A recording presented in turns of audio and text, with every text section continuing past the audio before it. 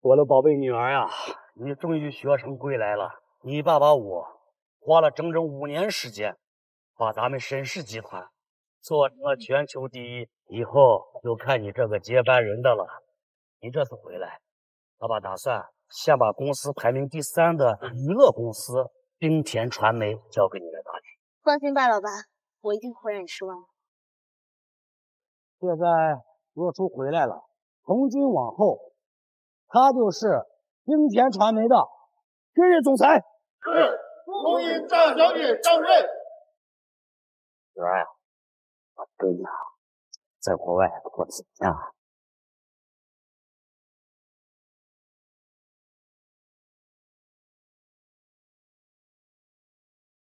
我们的沈家大小姐啊，你终于回来了。有件事你可一定要帮帮我呀。芊芊，出什么事了？我怀孕了，前2天刚查出来的。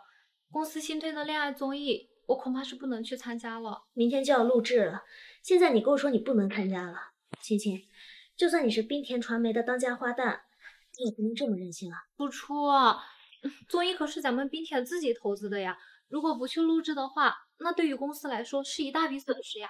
你长得这么好看，你就替我去嘛，好不好？什么？你让我替你去参加恋综？这次综艺可是签了影帝顾之行呢，如果不去录制的话，一定是有损公司名声的。你这家伙，我一个恋爱都没谈过的人，怎么参加这种谈恋爱的节目啊？帮我通知一下秘书，取消我所有的行程。我去恋综的事情暂时替我保密，我不想身份暴露。好嘞，出手最好了。这是邀请函。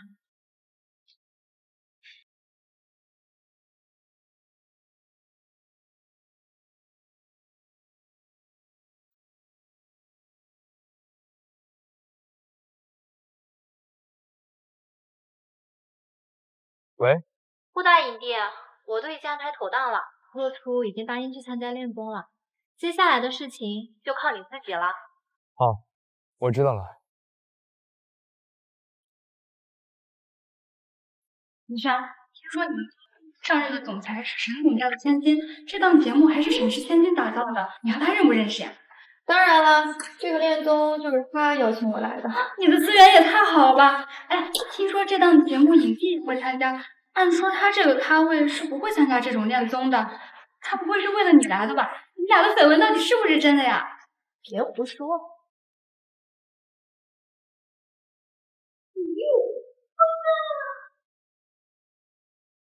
天天哥哥，你来了。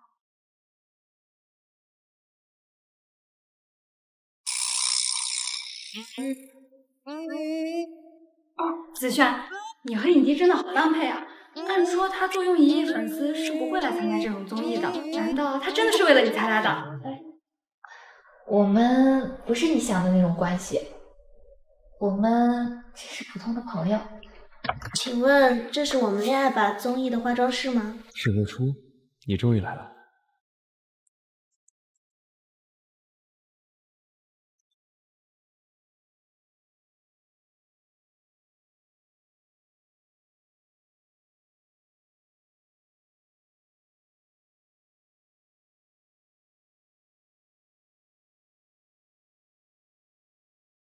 那个打扫卫生的，你过来把这边收拾一下。帮我这儿收拾一下，小贵的，小心一点。我不是来打扫卫生的，我是来参加综艺的。你是最后一个女嘉宾，不是大花旦唐青青吗？节目组叫一个素人来，不是拉低节目的热度吗？就是让一个素人跟我，这不是白白让人蹭我的热度跟话题吗？没想到我们冰田传媒还有这种艺人，我倒要看看他还有多少花样。对呀，你一个大明星，怎么能和素人？谁怎么和我？好帅啊！一个新人还想踩着我上位，不要脸！导演呢？怎么给我安排个素人啊？我不想录了。不想录就别录，退出还来得及。是邢哥哥。哎，子轩，导演肯定是想找一个素人听听你美貌。导好，好，这个嘉宾们都到齐了。哎，青青呢？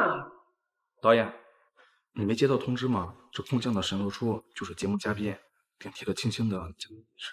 投资方塞进来的，这不胡闹吗？这让我怎么拍？张导，我们可以直接开始了。志行老师，我们马上开始。先不管他了，大家跟我移步到培育厅吧。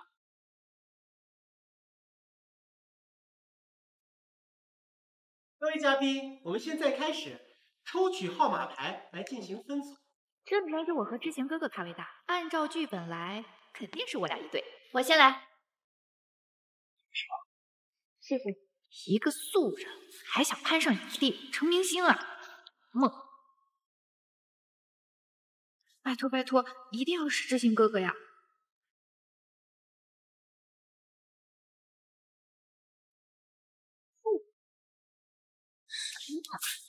我们是一组啦，第一次参加综艺，有什么不对的地方，请多多关照。他不记得我。没事的，做自己。好的，那就由若初和知行老师一组，子轩你和洛雨一组，琪琪你和谢玲一组。停，导演，刚才的不算，这一个素人怎么跟影帝在一块儿？在场的只有我跟知行哥哥咖位最大，所以啊，应该我们俩一组才对。这说的也有道理哈。我觉得不需要重新抽，现在分组挺好的。节目组既然这么安排，那就按照节目组的来，你说对吧，张导？对，知行老师说的对，你们现在的分组呀，只是暂时的，过2天剧组会根据你们的表现再次进行调整的。好吧。好了，大家中场休息10分钟。知行老师啊，那个节目组有一个采访，想请您录制一下，可以吗？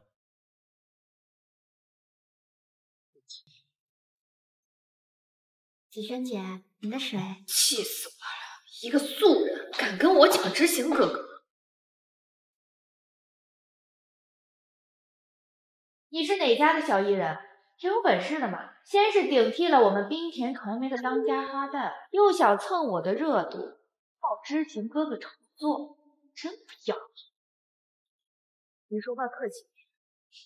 客气？你一个给我提鞋都不配的人，还想让我对你客气？夏子轩，你干什么？这种小艺人我见得多了，仗着自己有点姿色就勾搭男人上位。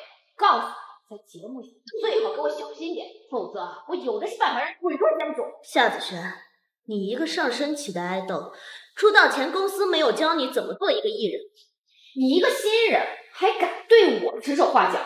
做人嘛，还是要有自知之明的。你一个刚出道的新人，还敢对我们大明星子轩指手画脚？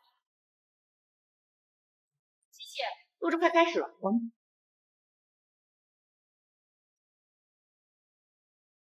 沈若初，我把你关在这儿，看你还怎么参加。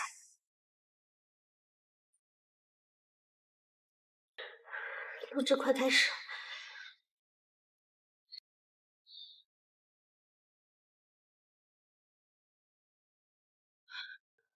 夏子轩又要搞什么鬼？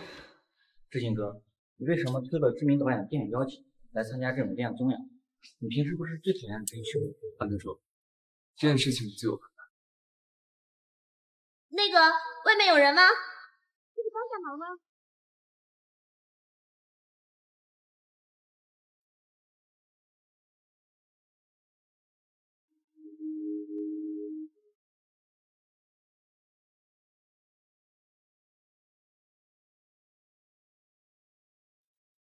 录声了。谢谢啊，快开始了，我们赶紧过去。安德住，跟导演说我要去补妆，延迟10分钟开始。我要送沈小姐去上药。是。不用了，我们还是赶快过去吧。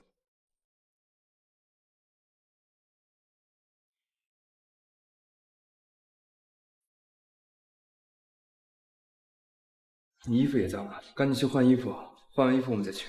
我来的匆忙，就只剩下睡衣了。那就赶紧把睡衣换上。我跟导演说一下，我们一会儿举办睡衣派对。你为什么帮我啊？因为你是我搭档，我不想在我的综艺首秀上出现任何负面的评价。谢谢。沈露初，你知不知道我等这一天等了10年。张导，什么时候开始啊？好，安特助，我知道了。好了，各位嘉宾，我们下一个环节换成浴衣派对，你们都赶紧去换衣服吧。导演，我这身衣服那可是品牌商赞助的，而且我今天的造型就是搭配裙子的，怎么能换睡衣呢？是我要求换的。怎么，你有意见吗？没有，原来知行哥哥是想看我穿睡衣呀，我这就去换。对，你穿什么呀？都是艳压群芳。走，我们去换衣服。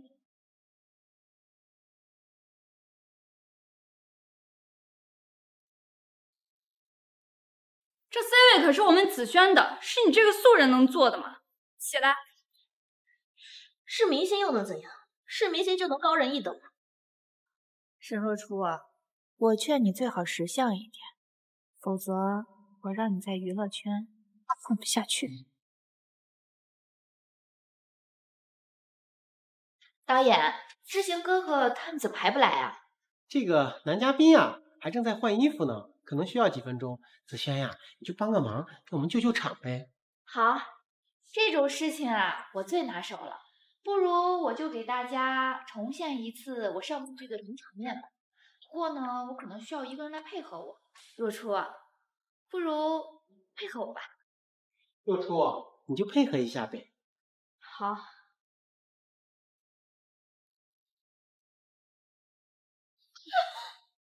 贱人，这就是你勾引别人老公的下场。这段可是出圈名场面呀，导演你一定要剪进去。哎，导演，我觉得我刚刚状态不对，要不我再来一条？快，各部门注意啊，换个机位，多抓点素材。若初啊，你这是第一次演戏吧？放轻松，别紧张。这种呢重头戏，你千万不能活呀。那我们直接从扇耳光开始吧，练练手感。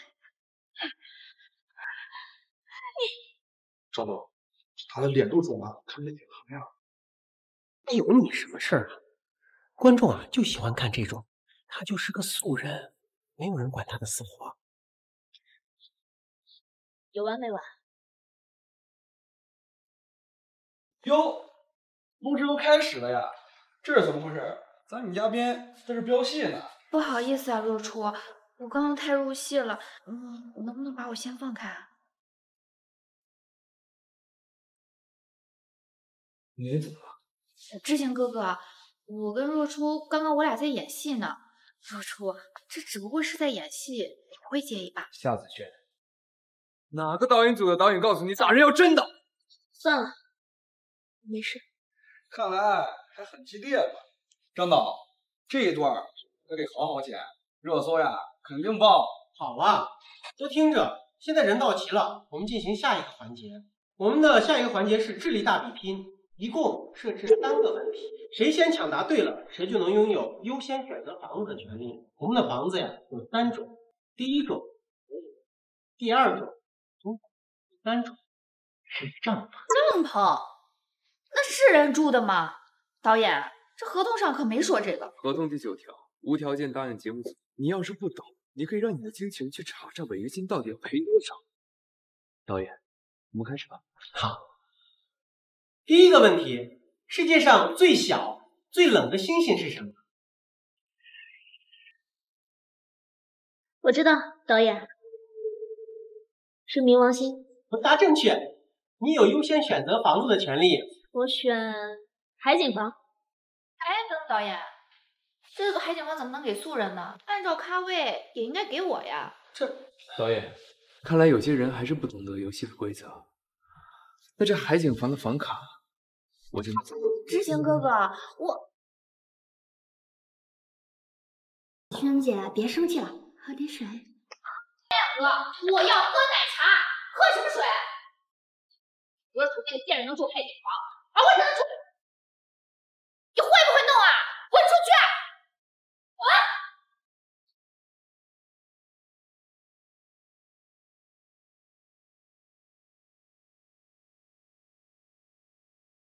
夏子轩，你到底想干什么？明明这种节目都是有剧本的，凭什么因为你节奏就被打乱了？我跟知行哥哥才是这个节目最大的看点。一个新人想靠着蹭我的热度成为明星，做梦！我从来没有想蹭你的热度上位，你敢狡辩？我看这个睡衣派对就是节目组为了你准备的吧？我不管你背后的金主是谁，我告诉你，我是冰田传媒未来的一员，跟我斗！夏子轩，我为了节目对你一再忍让，我能自己吃。说的倒很好听啊，我看就是来蹭热度的。谁沾上你对我学会，都得倒霉！住手！你在干什么？沈董，沈董，您是来看我的吗？这儿啊有个不懂事的新人，我教教他规矩。啊，沈董，你为什么打我啊？你竟然敢打若初，还有脸问我为什么打你？沈董，他顶替了青青姐来参加恋综，还在节目上给我使绊子，我就是教训了他几句，我也没做什么呀。而且他是一个新人，恋综这么火，他这样的人就只会拉低我们恋综的档次啊。沈董，你看看你现在氛围缠身，公司花高价给你洗白，这黑料能上恋综很不错了。你还不老实，如果你再是这个样子，以后你就不要录节目了，回公司去，我让律师给你谈解约。沈董，那不是公司说让我走黑红路线的吗？我那些黑料都是假的呀。算了，先出去。我跟沈董说话呢，你在这插什么嘴？知道他是谁吗？他可是我们冰田传媒的董事长。你愣在这干嘛？还不赶紧出去！沈董，您这是第一次来看我录制。今天录制的时候，导演还夸我了呢。这次综艺啊，我一定滚出去！滚！爸，这个唐青青不是胡闹吗？你刚接手公司，她怎么能让你来参加节目录制呢？爸，青青也是身体不适，我就临时来救个场，不然只会造成更大的损失啊。难为你了，这个夏子轩啊，是公司新签的艺人，我也没想到他竟然这么无理取闹。你放心，爸爸回头让他的经纪人给他安排一个一双薪的培训班。也好。爸，你以后再签约新艺人的时候，记得擦亮眼睛啊。好，好，好，爸爸听你的，公司交到你手上，我很放心。沈若初好手段，竟然勾搭上沈董。什么？沈若初竟然跟沈董好上了？沈董都快50岁了，都能当他爸了呀！我说，沈若初跟你们沈董一个姓，该不会是你们沈董的女儿吧？人家沈董的女儿叫沈瑶瑶，跟他有什么关系啊？难不成这个世界上只要是姓沈的都是沈董女儿啊？就是这个沈若初也太不要脸了，难怪能挤掉唐青青空降我们节目呢。原来背后的靠山是沈董，真是有点手段呀！就他那平平无奇的长相，娱乐圈里不一抓一大把，沈董能看上他？也是，指不定呀是被哪个有钱的糟老头子给看上了，让沈董帮忙才进了我们节目呢。经纪人给我打什么电话？难道又接通告了？喂，Lucy 姐，我跟知心哥哥录综艺呢呀。我不是说了暂时先别给我接其他的通告吗？夏子轩，公司给你安排了品格培训，节目录制结束，你准时参加公司安排的培训。另外，针对你近期个人品行屡教不改的情况，你自己好好反省反省，不然就等着被雪藏吧。什么品格培训啊 ，Lucy 姐，我每天这么忙，我哪有时间搞这个呀？喂，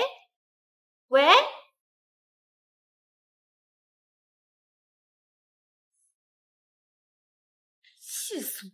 搞什么品格培训啊？哪有这个时间啊？子轩，你说会不会是谁告状告到你经纪人那儿了？该不会是沈若初吧？可能。Lucy 姐可是我们冰田传媒的王牌经纪人，沈若初连个面都见不到，怎么告状？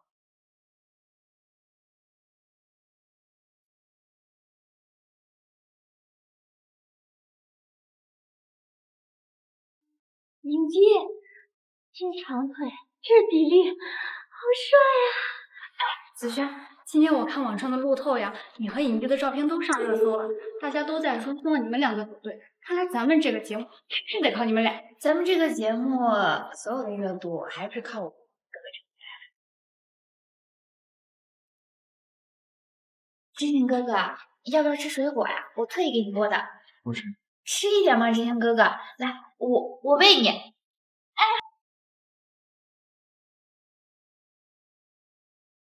哎呀，不好意思啊，知行哥哥，我们都不要拍了。我跟知行哥哥只是很好的朋友，我们没什么的，你别拍了。哎呀，子轩没事了，你不用担心的，这段可以剪到花絮里。现在大家最喜欢看这种互动了。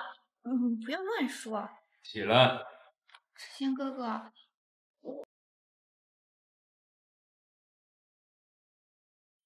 知行哥哥，子轩。你看沈若初和影帝穿的是不是情侣装呀？像什么像啊！我身上这款跟知行哥哥的才是同一个牌子的，他穿的那是地摊货。是他自己主动做上来的。啊？我说是他自己主动做上来的。你不用跟我解释这些啊。算了，说了呗。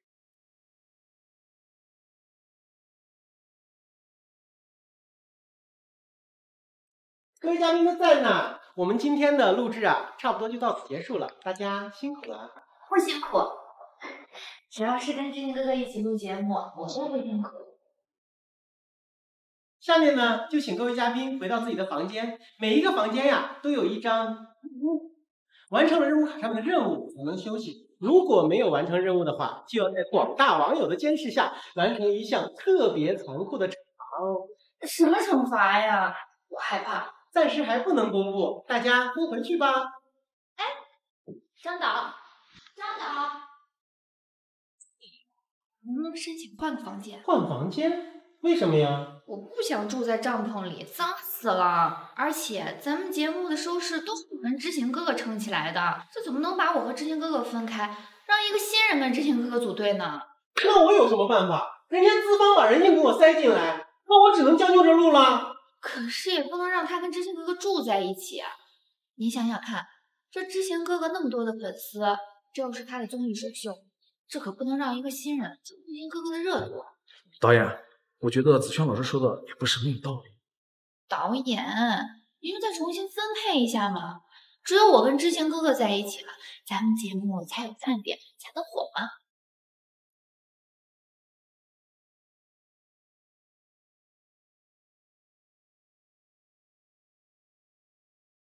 你拍，赶紧拍，这都是素材啊，分分钟热搜。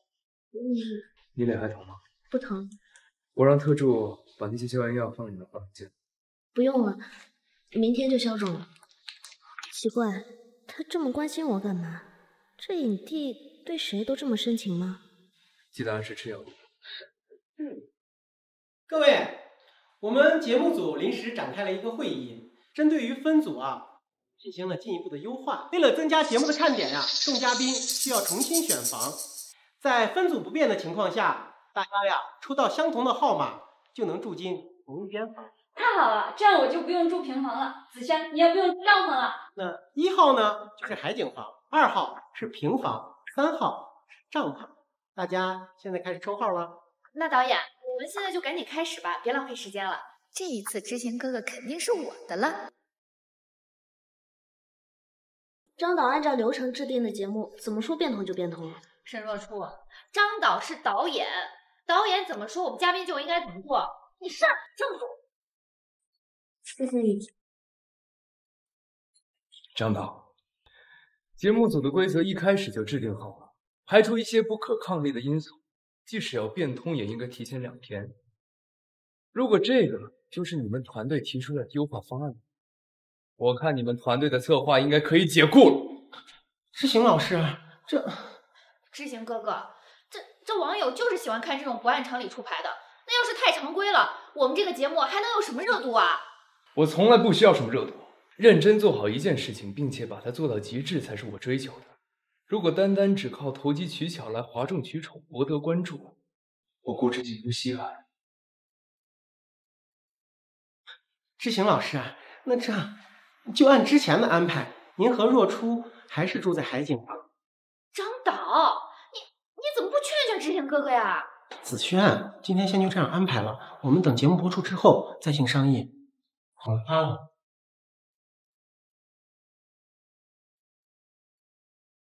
气死我了！子轩，你别生气嘛，明天节目播出，肯定有很多人骂沈若初那个小贱人。沈若初，给我等着！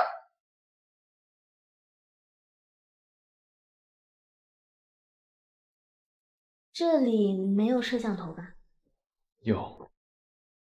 那还怎么睡觉啊？睡觉也一直拍，岂不是一点隐私都没有了？表演一段山楂树的经典名场面。山楂树是电影吗？山楂树是我获奖的作品，你没看过？我这几年一直在国外，对国内的娱乐圈不太了解。回头我一定补上，把你所有电影我全都看一遍。山楂树的名场面是什么？我有点热，我去洗个澡。你不好奇山楂树的经典名场面是什么？是有点想知道，我现在去看。对。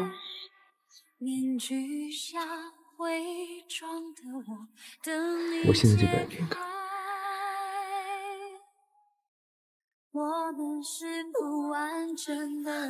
你干什么啊？这周围都是摄像头。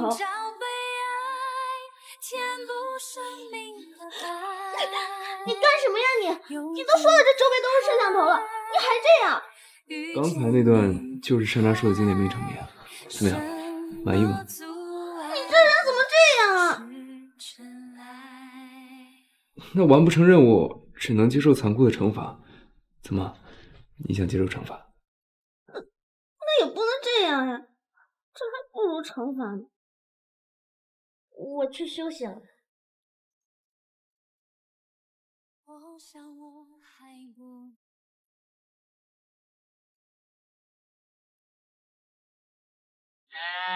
太丢人了吧！我看顾之行在外面不是挺高冷的吗？一副生人勿近的样子，怎么私下里是这样的人啊？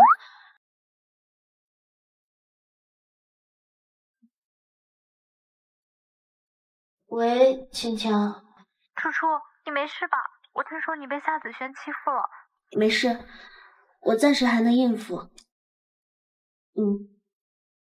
你好好注意身体，先挂了。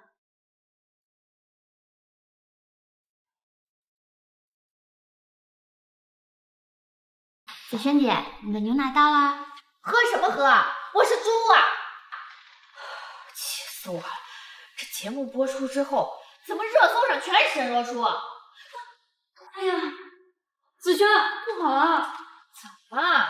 你看呀，子轩，节目才播出一期，你看看这个热搜词条，什么沈若初长得好漂亮啊，沈若初好聪明啊，沈若初和影帝好般配啊，然后这条的下一条是夏子轩好绿茶，夏子轩念过书吗？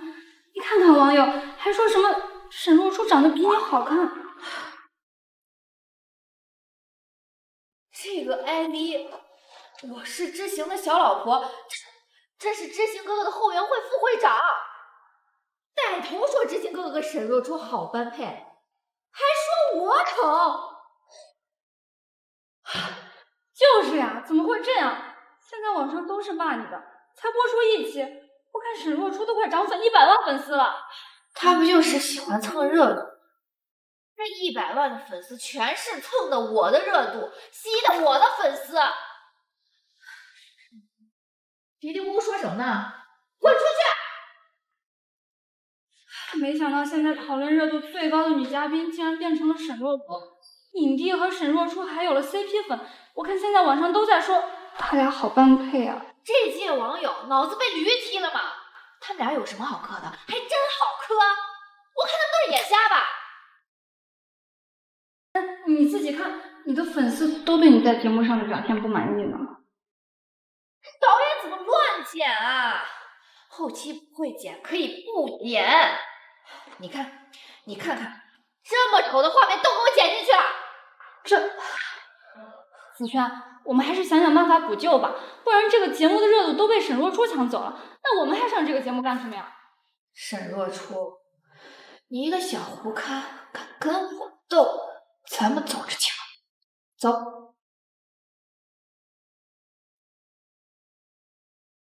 怎么样了？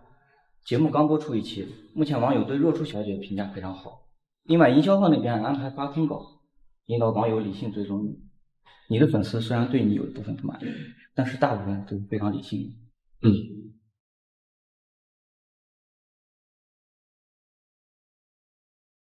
沈若初啊，你还是有点本事在身上的嘛。我要恋爱吧最新一期已经播出了，反响很好，你心里应该乐开花了吧？你的目的达到了。夏子轩，看过最新的一期节目，你不应该好好反省一下自己的言行举止？你还敢教训我？好了好了，既然人都已经到齐了，那我们节目录制就开始吧。若初，你刚这儿沾了点脏东西，我帮你拍了。知行哥哥，你那个告诉大家一个好消息，我要恋爱吧综艺一经播出就霸占了各大平台的热搜榜，热搜指数简直是断层式的碾压。现在啊，有几十个投资商要投资我们节目呢，在这里感谢各位嘉宾的配合。我们辛苦些都是应该的。对了，今天呢，趁着大家都在，我想给若初姐姐道个歉。就是嘛，大家好，节目好，合作共赢嘛。因为一些误会，我在节目上的表现可能让大家误会了。其实我跟若初姐姐呀是非常好的朋友，你说是吧，若初姐姐？夏子轩又要搞什么鬼？对，我跟子轩是很好的朋友。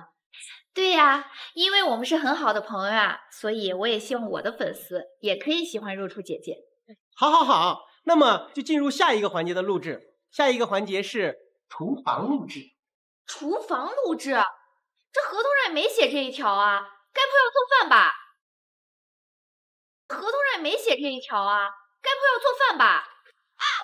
我不是那个意思，我不太会做饭，我害怕做的不太好吃。女嘉宾需要按照第一印象给男嘉宾做一道菜哦，而且男嘉宾呢还会给女嘉宾准备一个惊喜的。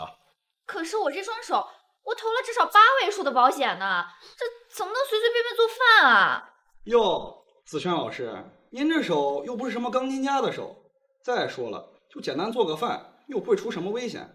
而且我对吃的可没什么要求。你谁要给你做呀？要做，我也是给知行哥哥做。知行哥哥，你喜欢吃什么呀？不需要，我只吃肉出狗做的饭。子轩，算了吧，我来电脑上的评论都在说你吃绿茶了。行吧。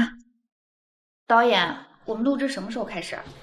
好，那我们的女嘉宾现在移步厨房，我们啊为自己男嘉宾做一道菜，男嘉宾呢还有其他的任务安排，过去吧。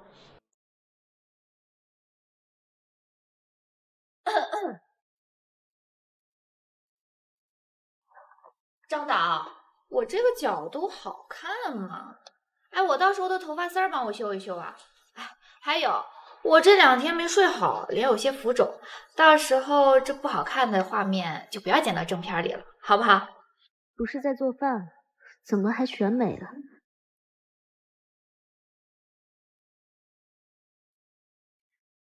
张导，这能不能只拍我煎牛排时候的脸呀？我又不会煎，你到时候给我找个手替呗。这子轩啊，咱们这是录制节目，不是选美。那个子轩老师，您就随便做几个煎牛排的动作好了。这个节目马上就要播出第2期了，您也不要为难我们后期了。可是我这手都上过保险了，万一受伤了怎么办？行，给他个面子。谢谢导演。若初啊，你这看起来挺贤惠的嘛，这一看平时就没少在家里洗衣做饭吧，就不像我呢连洗衣都不会。子轩啊，洗衣机很简单的，你要真不会用呢，可以上网查。人长了手脚呀，总要学会自力更生，总不能什么都指望别人吧？我平时那么忙，哪有这些时间做这些杂事儿？对呀，子轩平时通告行程那么忙，不是在赶飞机，就是在赶飞机的路上，哪会洗衣做饭呀？再忙也要有自己的生活呀，不能连自己的私人空间都没有吧？大子轩，我看你好像理解能力有点差，生活和工作总要尽量平衡。若初，我来给你打下手，我来帮你吧。来，导演，怎么了？是不是这个角度没拍出来我身材曲线啊？吓死你！子轩呀，咱们这个环节呀是给男嘉宾做饭，你再不看看你的牛排，可就要糊了。糊了就糊了呗，到时候你们买个法式牛排就会是我做的。这热搜词我都想好了，就是夏子轩的隐藏技能是煎牛排。子轩呀，我们现在拍的是若初下厨的镜头，如果一会儿菜都做好了，他一个镜头都没有，这可能不太好。这有什么不好的？我跟若初是好朋友，我跟知行哥哥的关系又不一般，我帮他给知行哥哥做菜，这不是挺多话题的吗？夏子轩，你最好适可而止。怎么，仗着你现在有100万粉丝，也敢耍大牌了？我告诉你，这档节目是冰田传媒专门为我和知行哥哥打造的，你休想抢我的热度，也休想一个人霸占知行哥哥。夏子轩，你喜欢顾之行？娱乐圈哪个女人不喜欢顾之行呀？长得帅，演技好又多金，听说还是个隐形富二代。要是能嫁给他，岂不是豪门太太了？沈若初啊，我告诉你，不管是节目内还是节目外，知行哥哥都只能是我一个人的。子轩呀，好了没？好了。导演，别浪费时间了，赶紧开拍吧。导演，开拍吧。哎，好，3、2、1，开始。我来帮你吧。哎，停！那个中间那个谁，他们2个录就好了，你去忙你的去啊，去做你的菜。若初姐姐，我来帮你吧。哎，停！你把他镜头都挡完了，这样拍出来的话还怎么用啊？导演，他一个新人要什么镜头啊？明明是他在蹭我的热度，现在搞得好像一直是我在蹭他的一样。没事，导演你拍吧。子轩比我矮，应该不会挡住镜头的。来，3、2、1 ，Action！ 若初姐姐，还是我来帮你吧。来，子轩，我就只是做西红柿鸡蛋面而已，而且刚刚导演组说了，是给自己的男嘉宾做饭，这样子不太好。还是我来帮你吧。来，给我。啊！子轩，你怎么了？好疼，流了好多血呀！怎么会这样？沈若初，你怎么能这么对子轩呢？刚才摄影师可看得清清楚楚，我什么都没有。哎呀，好疼啊！看看，光导，太疼了。停吧，先不拍了。哎呀，子轩，伤口真的好严重，要不要我帮你叫救护车？不然等会儿就愈合了。你这个人怎么这么缺德呀？子轩的手可是买了8位数的保险，你怎么还落井下石呀？导演，看着也没事呀。子轩老师，我的牛排怎么样了呀？这怎么一股糊味儿啊？我的牛排要7分熟就可以了。怎么了？出什么事了？怎么了？没事，就是稍微撞了一下。子轩老师，你没事吧？我没事儿，就是刚刚若初做菜的时候不小心伤了我。哎，但是大家不要误会啊，若初肯定不是故意的，是吧？我当然知道若初不是故意的，而且摄像也拍着呢。若初怎么可能故意伤害你呢？不过你的伤口呢？让我看看，严不严重啊？就这儿，好疼啊！就是这儿，好疼啊！该不会影响到后面的录制吧？这么严重，要是破伤风可就不得了啊！就这也叫伤口？拿个创可贴贴一下不就好了吗？少说两遍。知行哥哥，你看，要不你帮我处理一下伤口吧？知行老师，您就给帮个忙呗。子轩的手可是上了8位数的保险呢，你千万不能出什么岔子呀。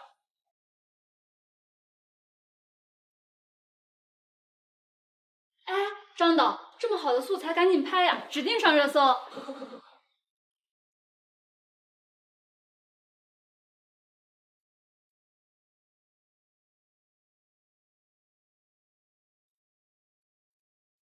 志平哥哥，我最近接了一个新的剧本，晚上要不我去你房间跟你探讨一下？不用了，我不想晚上跟别人探讨剧本。志平哥哥，你还想浪费大家多少时间？你想让所有人都围着你转吗？你知道网上的评论对你是什么样的吗？你想要得到大家的尊重，那至少应该先尊重你吧。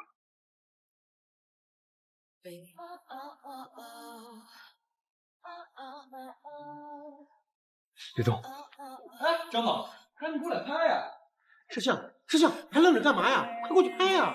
这多好的素材呀！深情大影帝呀！各位，我们下一个环节就是为了拉近情侣之间的互动，所以我们3组情侣要来餐厅用餐，大家到这边来。我不录了。不想录就不录了，找唐青青来替代。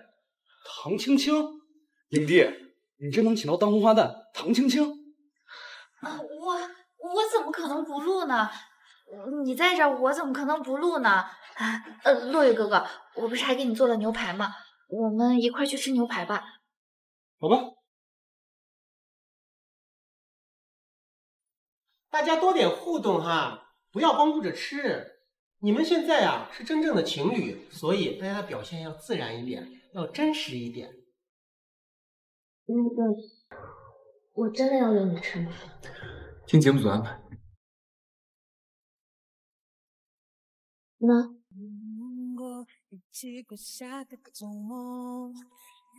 好吃吗？不好吃，太咸了。咸？我尝尝。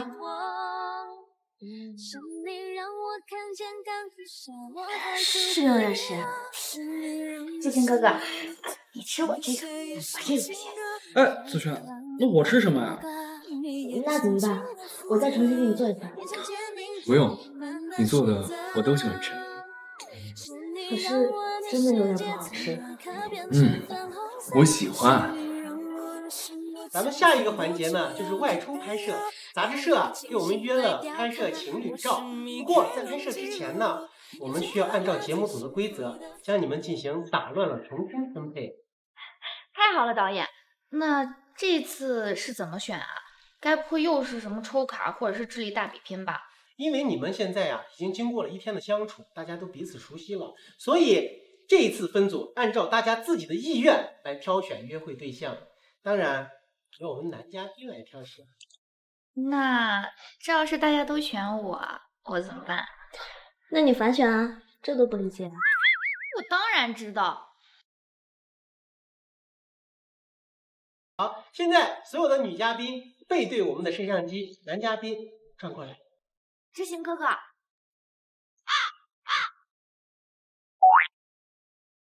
下面我数3个数，女嘉宾转身，3、2、1。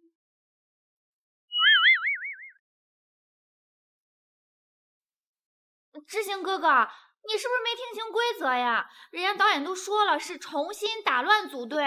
我需要你帮我一定。好了，现在啊，由于若初身后站了2位男嘉宾，所以若初啊，你需要选择你心仪的男对象，就牵起他的手。那个落雨，谢谢你选择了我，但是我还是坚定我自己的选择。那个我就是凑个人。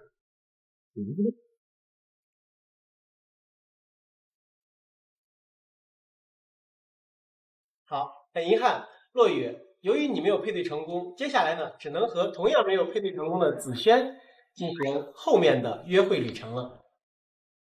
你刚刚怎么不选我？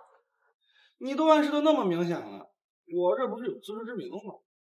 由于我们今天天气比较炎热，所以大家需要涂抹防晒霜。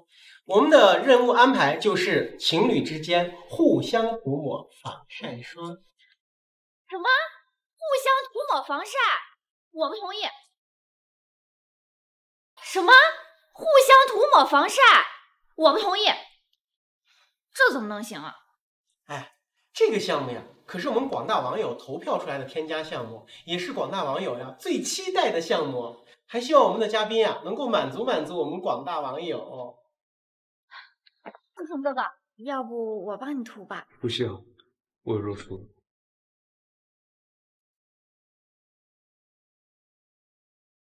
子轩老师，你需不需要我给你帮忙？谁要你帮忙啊？哎呀，子轩，现在网上大家都在夸沈若初长得好看，跟影帝好般配呢。哎呀，气死了！他们说沈若初比我好看，他比得上我吗？但是影帝这么高高在上的一个人，他对谁都爱答不理，为什么偏偏对沈若初不一样？你说影帝不会真的喜欢沈若初吧？怎么可能啊！咱们娱乐圈里最不缺的就是漂亮的女人，这些哥哥都看不上，能看上她？知行哥哥那只不过是因为现在在配合节目组演戏，这是恋综。对哦，他可是为了你才来参加综艺的。子轩，你可得好好加油啊！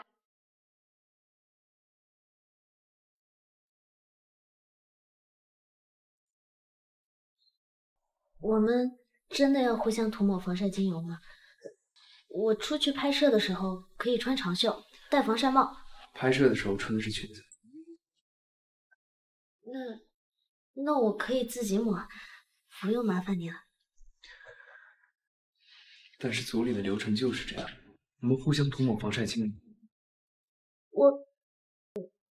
那万一被你粉丝看见，不太好了。你可能对我粉丝想看的有些误解。那次我把你推到墙上的时候，粉丝都冲上了热搜。你脱还是我帮你脱？可是我……这是冰田集团投资项目，我觉得你也希望有很多热度吧。这些我都可以给你，你想要什么我都可以给你。你知道我？不对，你老板都在下面等着呢，我不希望浪费时间。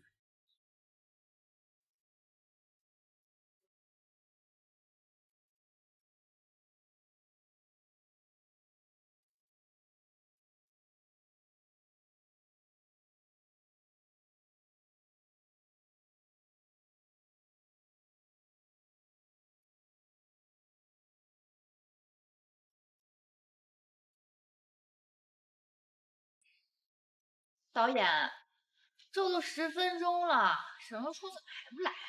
就是啊，平时都是大家伙等子轩，现在让子轩等一个新人，就算这个人是金主空降，也不能这么耍大牌啊！就是，人家在海景套房涂防晒精华呢，你可着急个什么劲儿？那么多啊！喂，高主编，嘿。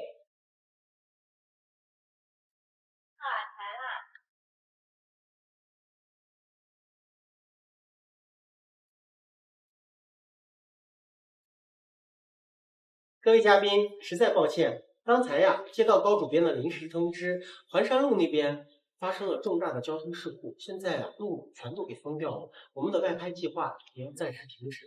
停止了？这不是说停就停啊！那些粉丝都已经急着要买我的杂志了，什么时候重拍啊？这重拍计划呢，现在还不确定。不过既然计划取消了，我们就进行下一个环节。下一个什么环节啊？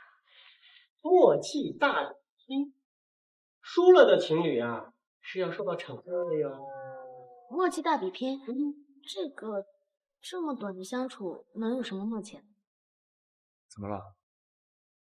那我们就开始吧，各位嘉宾，我们准备一下。刚刚沈若初输了，他得喝苦瓜汁了。好吧。我喝。快点儿啊，别浪费大家时间。哎，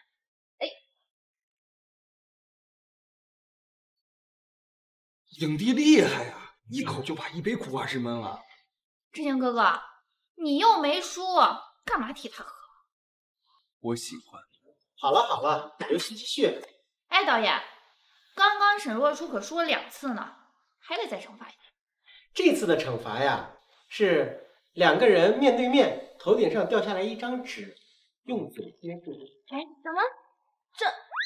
哎，导演，这个我来。若初啊，你刚刚输太多次了，作为你的好姐妹，我都不忍心看着了。这次让我帮你吧。不用了，既然是游戏，玩得起，输得起，我自己来就行。对，导演，咱们赶紧开始吧。离近点啊，我数3个数，你们注意听了，1、2、3。求你別要如從前純熟地碰我，而我問我為何還能夠碰上我，不要讓我一敗塗地輸得更多。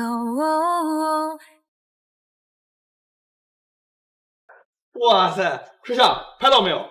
刚才可亲上了，我看得清清楚楚啊！咔，非常好，大家呀，今天都辛苦了，明天休息1天，我们后天去拍摄外景。哎，对了，志行老师，您有时间吗？我们这边有一个 VCR 要录，您有时间吗？就耽搁您几分钟。行，不用等我。好，你进去吗？你们2个也跟我来。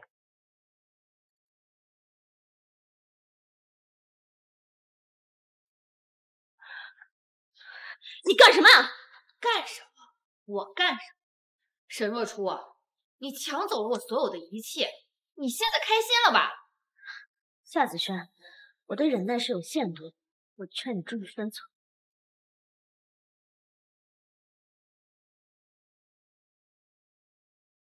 今天就让你看看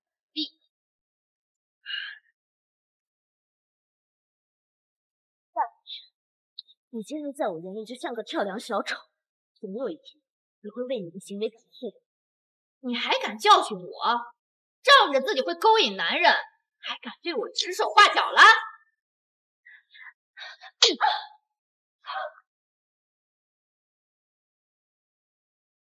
敢打我？你疯了！你竟然敢打子轩！子轩可是冰田传媒的公主，你不想在娱乐圈混了？娱乐圈，夏子轩，我还是那句话，做人给自己留点退路。站住！沈若初，从小到大没人敢打过我，你敢打我？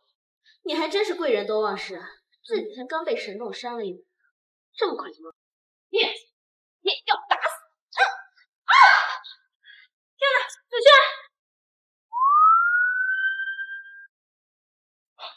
爷爷，这么多年你玩够了没有？顾家这么大的家业，什么时候结光？爷爷，顾家人丁兴旺，子嗣众多，不缺我这一个。志航呀，爷爷一直相信你的能力，爷爷向你保证，只要你回顾家，你的任何私事，我绝不干涉。你是不是还怪当年那件事？你三叔已经受到了惩罚。三叔的确受到了惩罚，但是我爸爸妈妈死了呀，就在他8年前制造的那场车祸里，车祸人保护着我，我眼睁睁地看着他死在我面前，而我就毫无能力。你三叔已经被我送去关了起来。我们顾家也不喜欢这种野心勃勃、处心积虑之人。志兴啊，你还让爷爷怎么做呀？你总不能因为你三叔的事儿，一辈子不回顾家吧？做个娱乐圈的小艺人，你可是我顾千德的孙子呀，北城第一世家的顺位继承人，总不能做个小明星吧？爷爷，我进娱乐圈不是因为三叔，是因为我还有其他的事情。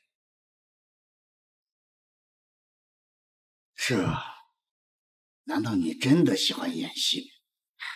也罢也罢，那你就再玩2年。反正我们顾家也为你打造了一座新工厂，在北城成立了一个最大的娱乐公司，你想怎么玩就怎么玩。爹，我会接继承家产。好，好，好，顾家交给你打理，爷爷就放心了。我明天就去准备继承宴。不，我现在就去安排。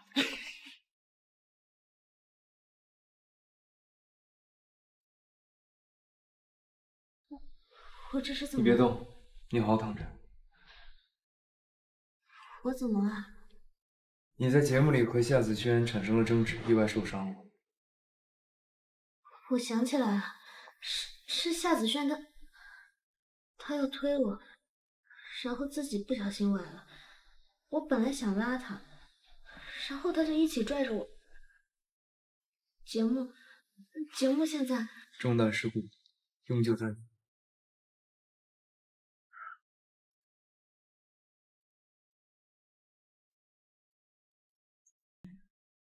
结婚协议。结婚协议？跟你结婚是早晚的事情，跟谁结都一样。先协议签5年，如果后续有需要再继续签。你了解我吗？你知道我是谁吗？清楚我喜欢什么讨厌什么吗？你要结婚，你征求过我的同意吗？你知道结婚意味着什么吗？沈若初，结婚是早晚的事情，跟谁结婚都一样，只不过就是在那些不讨厌的人里面选一个罢了。结婚对你来说可能是儿戏，但对于我来说不是。我是真没想到，在娱乐圈被万人追捧的影帝竟然是这种人，真是让我大开眼界。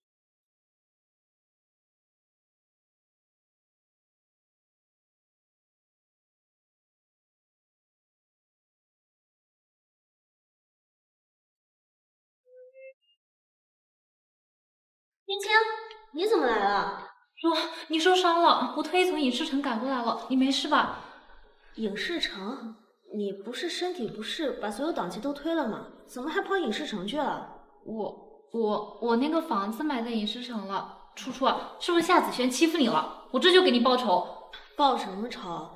你先把自己的事情处理好再说。有孕在身，还到处乱跑。好，我听你的，初初。你受伤了，不好好休息。你要去哪里啊？我想回趟家，我妹妹她今天过生日。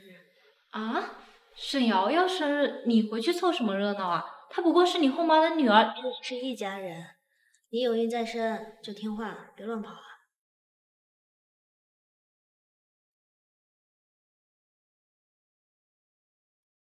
不管是李少还是张少，这件事情必须给我办妥。这，你跟我们若初怎么了？没什么。没有想到我们的顾大少爷竟然这么深情啊！就因为上学时候一瓶水，对我们家初初念念不忘，还让我把他骗到综艺里跟他谈恋爱。你说你也不怕你粉丝闹啊？我们现在恋爱吧综艺暂停录制了，你答应给我的电影剧本反悔吧。泰星的马总最近在筹备一部文艺片，如果你演技不拉胯的话，还是有机会得奖的。等有时间我安排一下，你们组个局。泰星啊，太好了，这一次转型有希望了。你放心吧，我帮你追初初这件事情义不容辞。老爷呀，沈若初呀，这些年在国外，你供他吃供他住，每天锦衣玉食的养着他，还有什么不满意的？哎，怎么好端端的回国了？该不是和咱们瑶瑶抢家产来了吧？他敢！沈家有今天的地位，都是我一手打拼的。这个家，我想给谁就给谁。可是老爷，当初呀，沈若初的外公可是把半数的家产都留给沈若初了。哎，我和瑶瑶呀，在这个家里，他始终都是个外人。我才是沈氏的实际控股人，公司有2/3的股东，都是我的人。夫人，你就放心吧。若初那丫头呀，那脾气就是犟，什么事情你不顺着她来，她那个死皮赖脸的跟你闹。这次回来呀，该不会是和我们来抢沈家来了？姐姐，你回来了呀？姐姐，这么多年没见，我真是想死你了。你怎么从国外一回来就去参加那什么节目？我还有事，我先走了。姐姐，没想到你在国外这么多年，演技变得这么好，竟然跟我们的大影帝姐 CP， 在节目里饱受好评啊。听说你还有什么粉丝会员团呢？姐姐，你这么着急走干嘛？今天可是我的生日呢。你到底想干什么？爸爸说给我准备了生日礼物，听说是沈氏集团总裁的位置，要把它交给我。姐姐就不想留下来看看。让你来做沈氏集团的总裁？对呀，以后沈氏集团可是要交给我来打理的。实话告诉你吧，你这次从国外回来，爸爸就是为了让你过来签股权转让书的。你们还想让我签股权转让书？毕竟沈氏集团以后是要交给我来打理的。爸说了，你早晚是要嫁人的，不如早点把股权转让。我妈妈留给我的东西，我凭什么要拱手让人？别忘记了，沈氏能有今天的位置，全靠当年我外公和我妈妈的扶持。你外公和你妈妈都死了呀，他们已经是死人了，死人的话和死人的东西是不算数的。爸爸对你们家已经仁至义尽，你妈妈就是一个破坏别人家庭的第三者。这么多年啊，她对你是很好，仁至义尽。赤若初，你竟敢打我！我是你姐姐，你最好记清楚了，谁的妈妈才是第三者。当年我爸妈真心相爱，要不是你妈妈仗着自己家里有点钱，活生生把他们拆散，这个世界根本就不会有你，我也不会跟着我妈白白受苦这么多年。整整10年，我都成为了别人眼中没爸的孩子。这是你欠我的什么？拆散说的真好听，自始至终我妈才是受害者。你们害得我妈抑郁而终，错的是你们。你妈妈她死有余辜，她就是一个破坏别人家庭的第三者，还值得被同情吗？你干什么？姐姐，你别过来，别打我。小英，没事吧？我没事吧？爸，我就是想跟姐姐叙叙旧，没想到姐姐一听说我要接管沈家，她直接就冲我发脾气了。爸，这事放到谁身上，他也得心里不舒坦吧？你不要怪姐姐。老爷，不是我这个当后妈的小心眼儿。沈若初这些年一直在国外，那些地方鱼龙混杂，你知道的，国外也开放，什么人都有。这丫头这些年也不知道和什么人一起打交道，也不知道沾染了什么恶习。我就是怕她一时调整不过来，做出伤害我们瑶瑶的事情。兰姨，这么多年过去了，没想到你还是一如既往的对我有偏见。你说的这是什么话？我可是为了你好啊！为了我好？你们要是为了我好，就不应该带着沈瑶瑶进沈家大门。够了！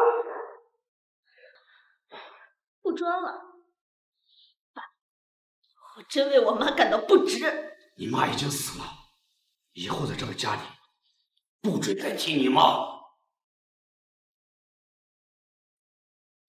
你付钱吧，以后沈氏集团由瑶瑶来打理，并且传媒那是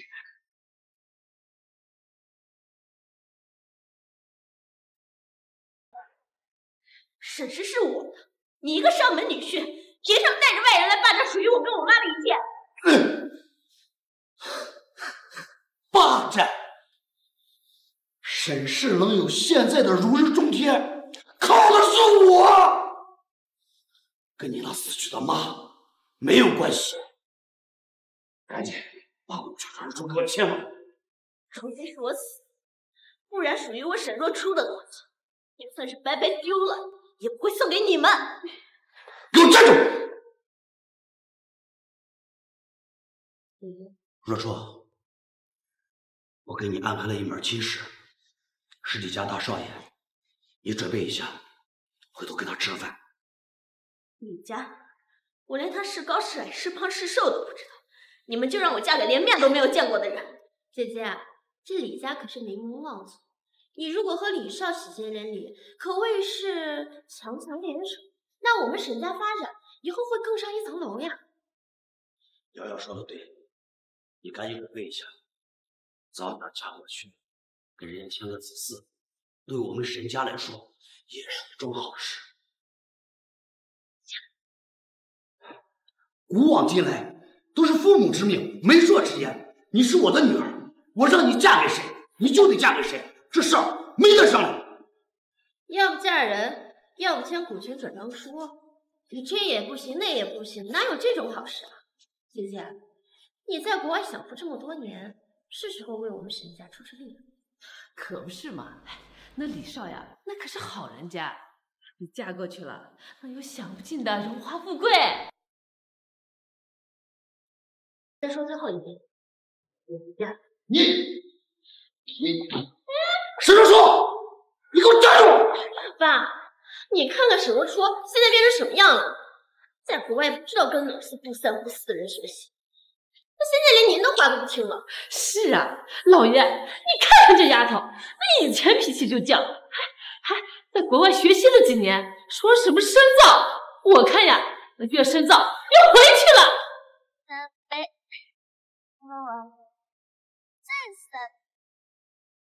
顾总，那个路上撒酒疯的好像是若初小姐。不是好像。停车！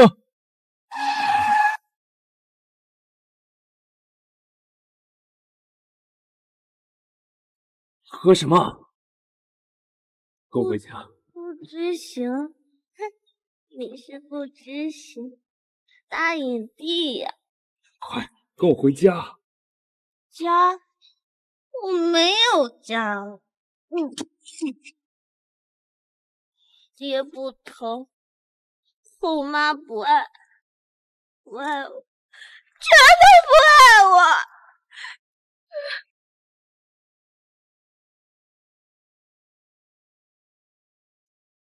不要回家。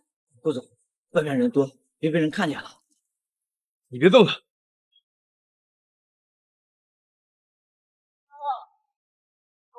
放开我！放开我！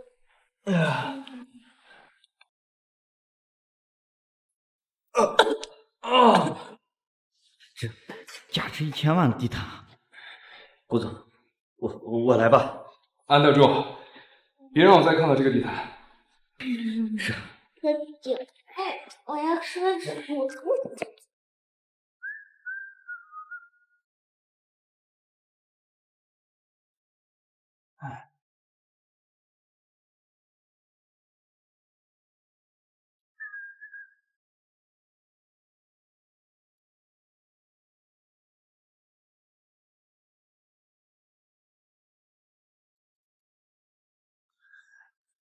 在哪儿？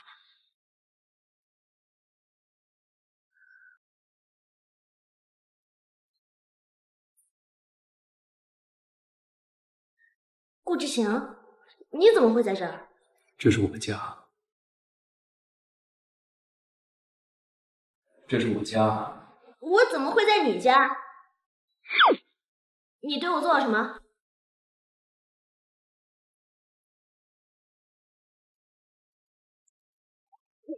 你干什么？昨天晚上你对我做了什么，你都忘了？我对你做了什么？我听不懂你在说什么。这是结婚协议，你要看了没问题就签字吧。你真的要跟我假戏真做？假戏真做？现在不是很多恋综节目都是在节目中牵手了，然后靠着节目的热度想再炒作一把，等时候差不多了再分手。你难道不是因为热度才跟我在一起？我不缺热度。不缺热度？那你为什么要跟我结婚？总不能因为喜欢我吧？那也不应该啊，咱俩才认识这么几个月，你就喜欢我？结婚是早晚的事情，我这个人不喜欢麻烦。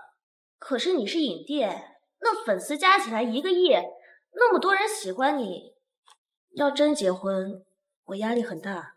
我会退圈。什么？退圈？我会退圈，已经开始准备相应的事宜，等到时机合适，我会宣布的。不是吧？顾之行该不会是为了和我结婚，所以退圈了吧？这个女人到底在想什么？我签可以，你可不可以答应我一件事？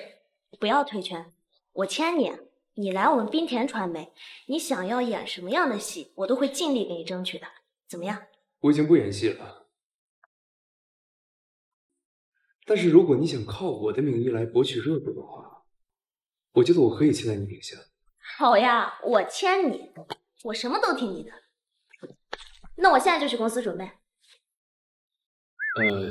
我让特助给你做个金牛头，你吃完早饭再去。影帝好贤惠呀，那以后我会好好养你。这个家就交给我了。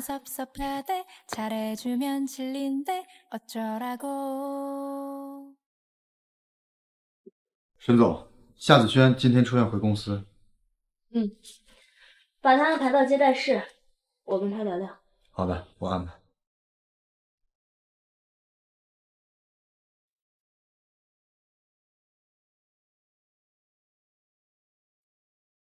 我咖啡呢？子轩姐，那新上任的总裁找我们谈事情，我们先把事情谈了，咖啡先不喝哈。我住院的时候不让我喝酒，也不让我喝咖啡，现在我都出院了还不让我喝，我不管，去给我买。轩姐，人家总裁都跟我们半小时了。再说了，你现在所有通告都停了，咱先把眼下的事情做好，咖啡等会儿再喝哈。你算了。沈若初，你怎么在这儿？你觉得我为什么会在这儿？沈若初，你该不会是我们滨田传媒签的新人吧？你这野心不小嘛！先是在节目里害我受伤，我暂停了所有的通告，现在又堂而皇之的出现在我们公司，怎么？你现在觉得你能取代我的地位了？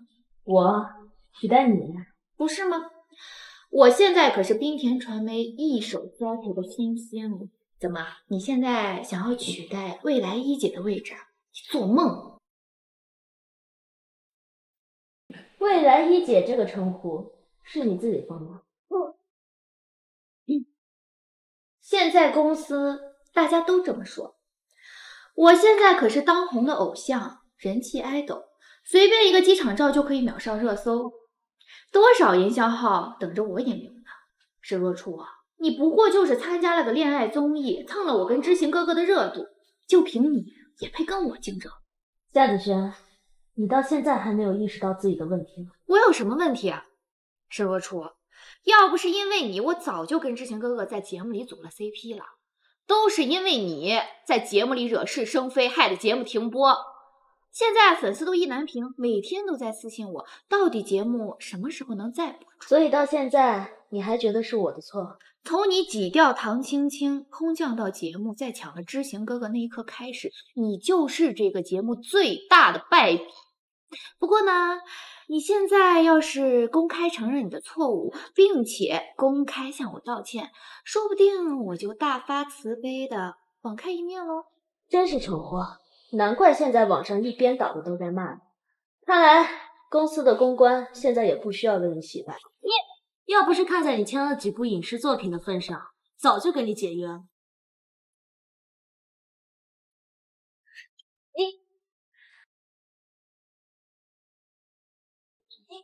沈若初，你算个什么东西，还敢在这耀武扬威的让公司跟我解约？夏子轩，你最好注意你现在说话的态度。你一个新人，还想让我这个前辈尊重你？好啊，那我就成全你，好好的尊重你。沈若初，跟我斗，你还嫩了点儿。夏子轩，你来接待室是干什么的？子轩姐，我们今天是来见新上任的总裁的。这个沈若初不会就是新上任的总裁吧？他新上任的总裁？你开什么玩笑？一个总裁怎么可能去参加恋爱综艺啊？可是这个接待室里只有他一个人呀。人家总裁日理万机，说不定有什么事情耽误了。你知道小丑吗？你现在在我眼里跟小丑没什么两样。你沈若初，在节目里仗着知行哥哥袒护你跟我这么说话也就算了，现在这是我的地盘，你还敢跟我顶嘴？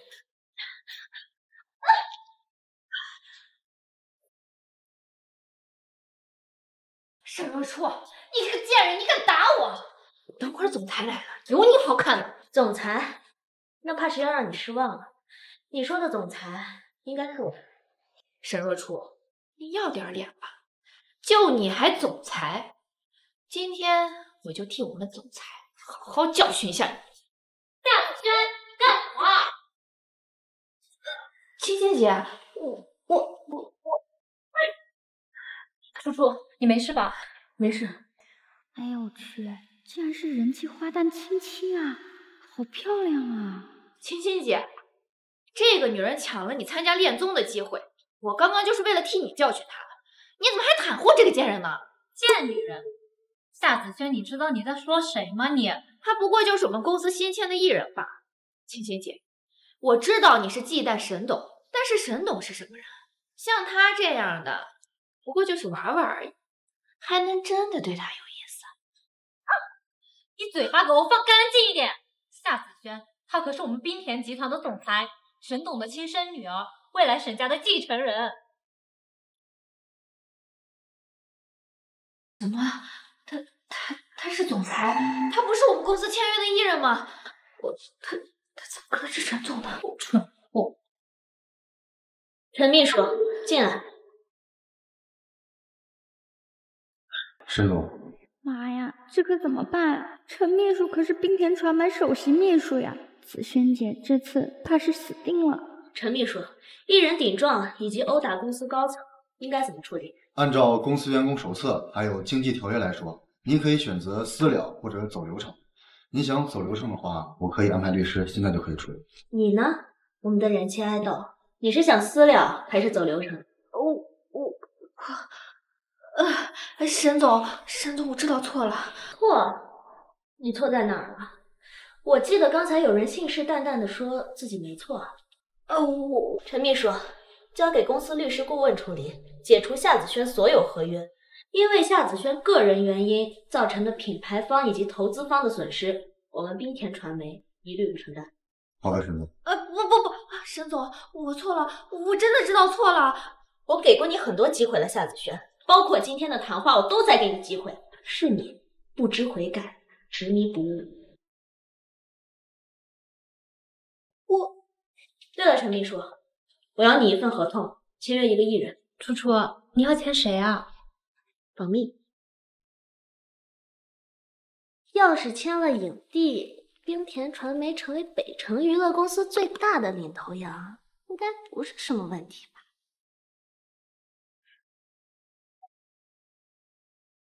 这怎么了？顾总他。顾总。是知行哥，他应酬喝醉了。知行姐，我先扶他去房间休息啊。好。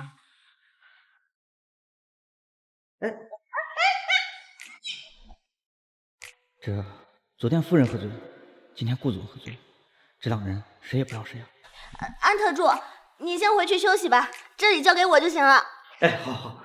你好重，你赶紧起来。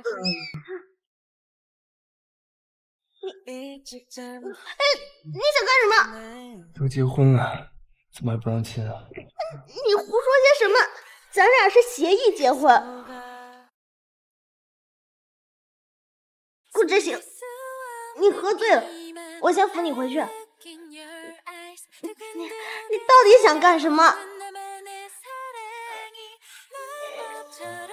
我想做点我喜欢做的事情。你放手！你放手！不放。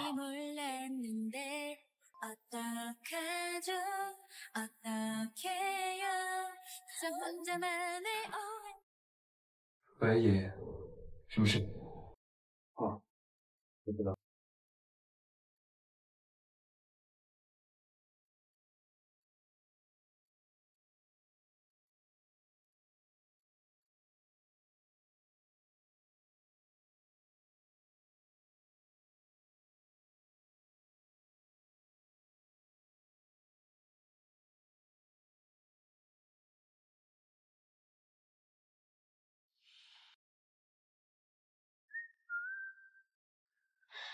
协议结婚，都这样，还怎么协议结婚？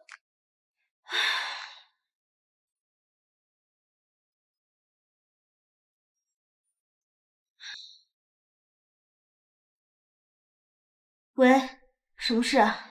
姐姐，你之前的房间，爸爸说风水好，要让我做书房。我看你房间东西还挺多的，不知道姐姐你什么时候有空回来把你的东西拿走啊？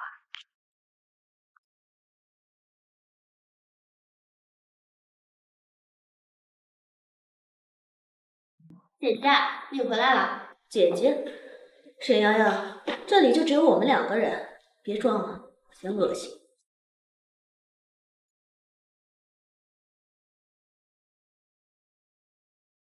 相册，我的相册呢？姐姐，你在找什么呀？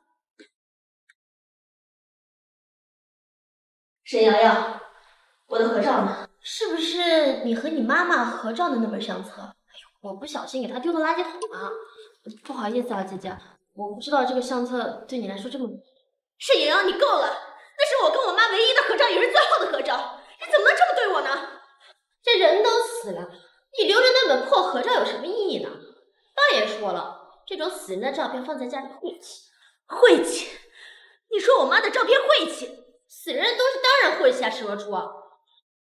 你爸这属于我的一切，我不就是丢了你本破相册吗？敢对我大吼大叫的！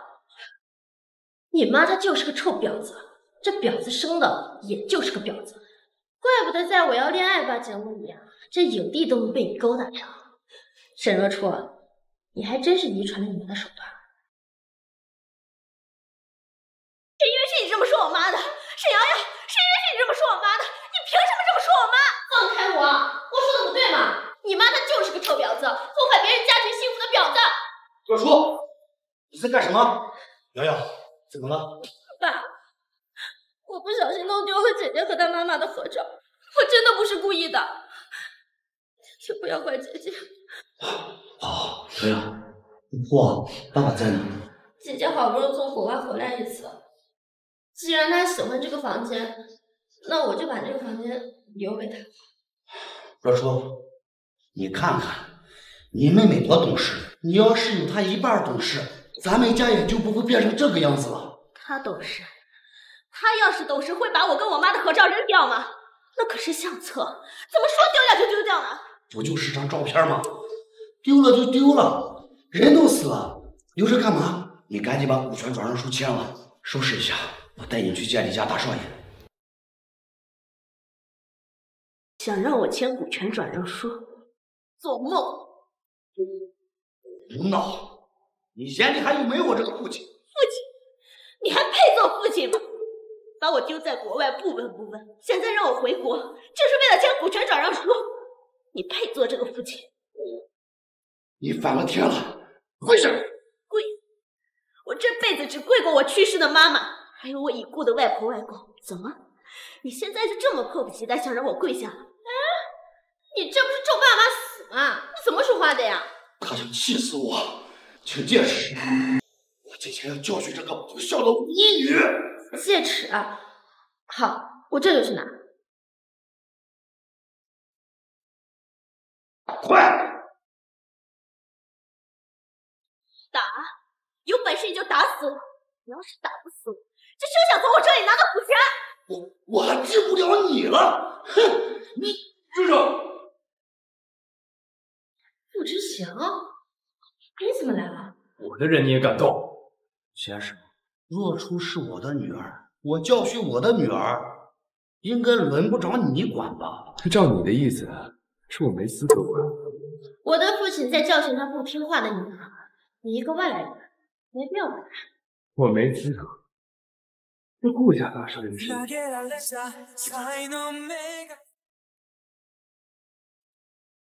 顾家大少爷，他就是北城第一世家顾家大少爷。顾少爷，你和我们家若初，这你不晓得，我的人还轮不到你来教训。爸，这影帝和我姐姐是什么关系啊？圈子里边一直在传，说影帝的后台很硬，他是圈子里边的第一梯队，能拿到一手的资源。可我没想到他居然是顾家的嫡长子。那他和我姐姐到底……哎，你说我姐姐会不会因为他和影帝的这层关系，然后报复我们呀？哎，要不我们趁这次机会直接曝光他们？如果这样的话，那影帝的粉丝肯定会回踩他。咱们公司不是有一个奶油小生吗？他一直想走影帝的路线，这是一个绝佳的好机会啊！这影帝的粉丝他肯定会网暴沈若初，我们可以借此机会好好整一整他。瑶瑶，你可别乱来啊！这顾家是北城第一世家，权势滔天，咱们沈家跟人家顾家比，不值得一提。你要是搞点小动作让人知道了，后果不堪设想啊！爸，我别说了，这事儿你别管啊！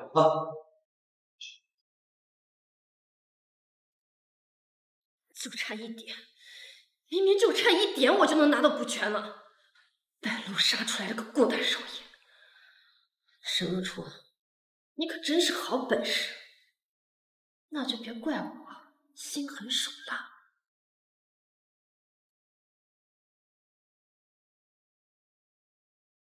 喂，徐主编吗？是我，我要给你爆一个大料，是关于我们北城顾大影帝的。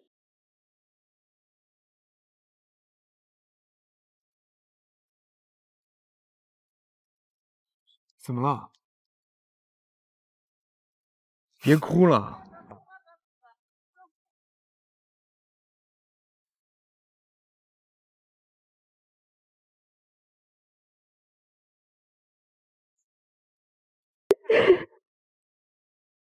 过来，别哭了。每次在我最落魄的时候，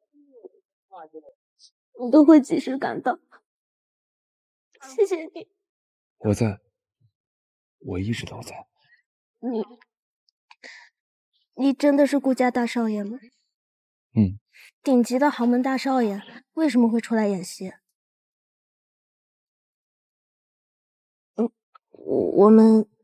我们吃饭去吧，我饿了。好，走吧。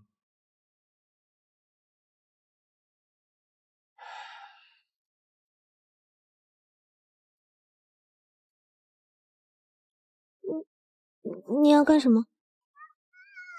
我给你系安全带。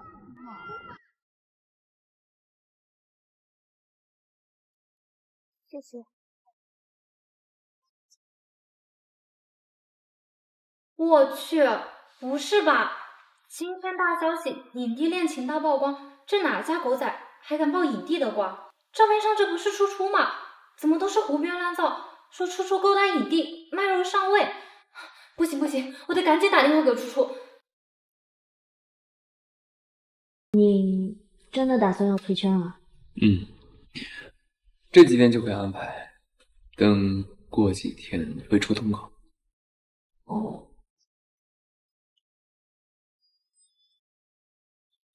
芊芊啊，怎么了？初初，你在哪啊？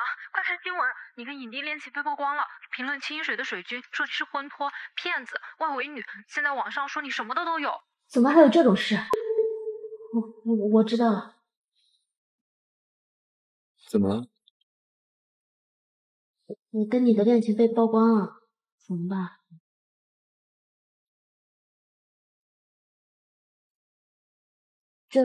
会不会对你有影响？本来我也没有跟你打算搞地下恋，曝不曝光对我来说都不重要。可是你的粉丝知道该有多伤心呀，他们都……这些事情我都会处理的。喂，偷拍以及报道的狗仔，马上调查清楚。还有那些有预谋的黑粉，立刻取证，以最短的时间内做出相应的调查结果。花钱养公关不是做慈善。是的，今天晚上我一定会得到一个满意的结果。好的，顾总，我马上安排。我去死！小心！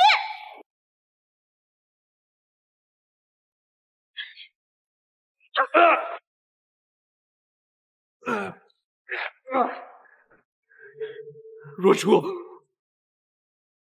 谁派你来的？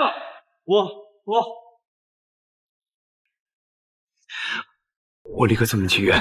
没事，就是有点小擦伤而已，不用去医院。走，我送你回家。我们立刻去找医师。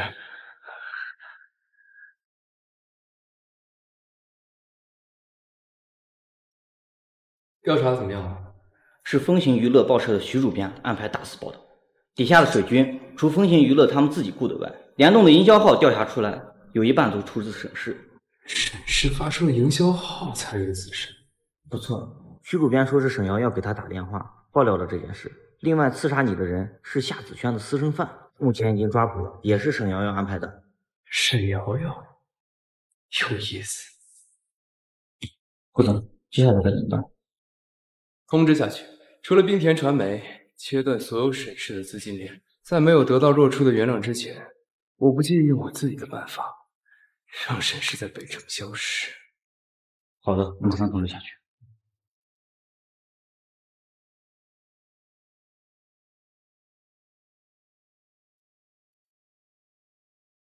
吴医师，怎么样了？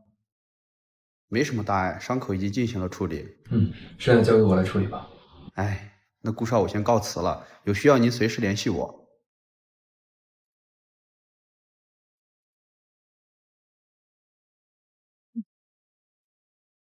我自己来就行了。别动，以后不准这样了。啊？不准哪样？不准救我。以后遇到了危险，我不需要你挡在我的面前。我站在我身后就可以了，听到没有？不知行，这几天好好在家休息，就不要乱出去了。这边事情我会处理。恋情为什么会被曝光啊？到底是谁安排的？这你不用管了，我会处理好。那刺杀你的人是怎么回事？是夏子轩的私生饭，已经被抓捕，你不用担心。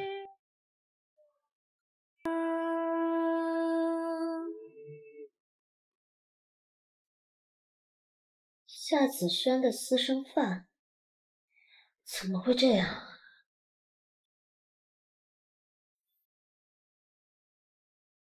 喂，怎么了？若初啊，沈氏可是爸爸一辈子的心血啊，你可不能见死不救啊！我听不懂你在说什么。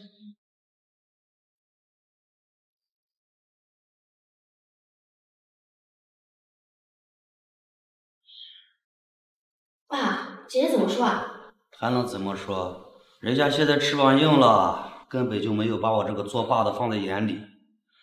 说沈家的死活啊，跟他没有关系。那这可怎么办啊？顾少可发话了，咱们几十个大项目纷纷撤资，咱们沈家真的要完蛋了吗？瑶瑶，你给爸爸说实话，顾少的恋情曝光是你安排的。你明知道他俩是这种关系，为什么要这么做？不是把沈家往火坑里推吗？爸，你怎么能这么想我呢？我怎么可能干出这种事情？你放心吧，这个事我来解决。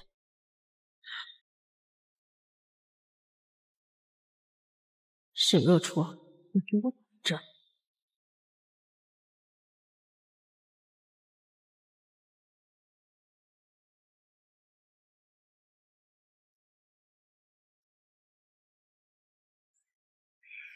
瑶瑶姐，你可算是来了！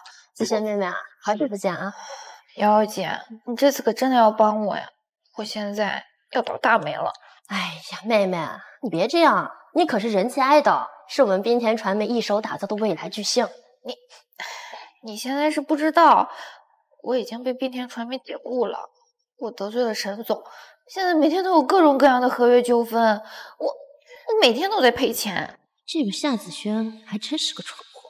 子轩妹妹啊，我最近呀也在忙着我的新项目，我搞了一个美容院投资，哎呀，也一直忘了对你的关心。但我这个姐姐她实在是太过分了，竟然和你解约了。对呀，瑶瑶姐，只要你这次帮我，我重新回到娱乐圈，你让我干什么我都可以答应你的。哎呀，妹妹，你跟我说的是什么话？我们可是好朋友啊。哎，我这个姐姐呀，她之前就因为上学的时候霸凌同学，被学校开除，才被我爸送到国外的。没想到这么多年过去了，她还霸凌同学？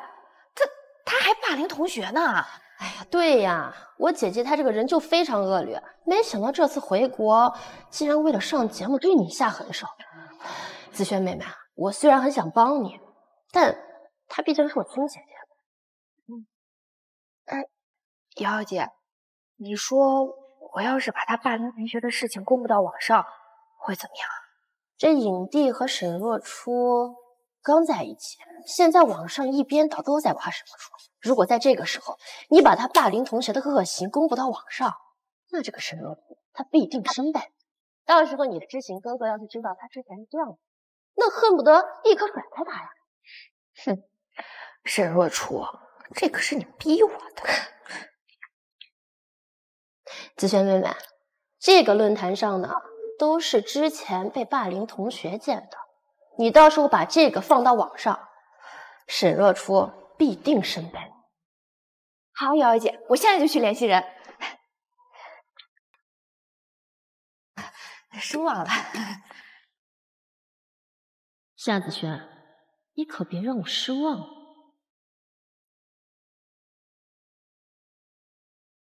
哎呀，初初啊，你就告诉我嘛，你跟影帝谈恋爱的消息是不是真的呀？我看网上可都是你俩的照片。青青，你不是怀孕了吗？等你处理好自己的事情，再来八卦好不好？我没怀孕啊，过几天我还要去影视城拍戏呢。没怀孕？唐青青，你骗我！当初是你说事出紧急，你怀孕了，才让我帮你参加恋综的。我那个初初，我其实……沈总，不好了！公司门口被一大群记者给围住了，都是顾影帝的粉丝。到底怎么回事？天呐，初初，大家怎么都在说你霸凌同学啊？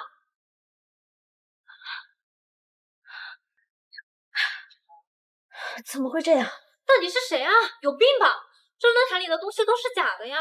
这当年就是造谣的太过分了，若初才会出国的，现在怎么又开始了？哎，初初你去哪呀？他们围在公司，像什么样子？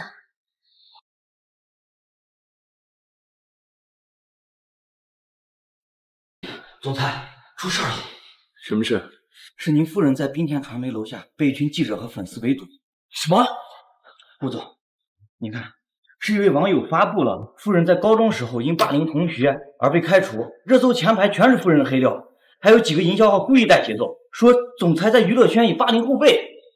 公关部在干什么？需要怎么做？还要我来提醒你？不管你用任何办法，立刻查出第一时间发布消息的网友，锁定目标。这个事情不能再持续发酵了，立刻查出当年的事情。我不想让若初因为这件事情影响心情，听到了吗？好，我马上安排。小姐，请问现在网上流传你霸凌同学的事件是否真实？我没有霸凌过任何人。那请你对网上传你霸凌的事儿做一个解释吧。现在已经有很多匿名受害者出来指认你当年霸凌的事儿了。清者自清，我没有做过的事情不需要解释。针对网上那些莫须有的造谣，我公司会第一时间取证。也希望网上造谣我的那些人停止伤害，如再继续，我会让律师走法律程序。贱人，你就是个外围人，你凭什么做你亲哥哥？你个贱女人！你顶替唐青青录制综艺节目，潜规则上位，你还欺负我家子轩姐姐！你滚出娱乐圈，滚出知行哥哥！不是，若初没有顶替我呀，你们误会了。沈若初，给我去死吧！同时。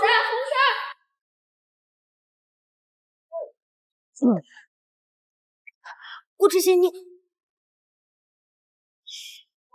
我带你去医院。乐师他们打电话。好。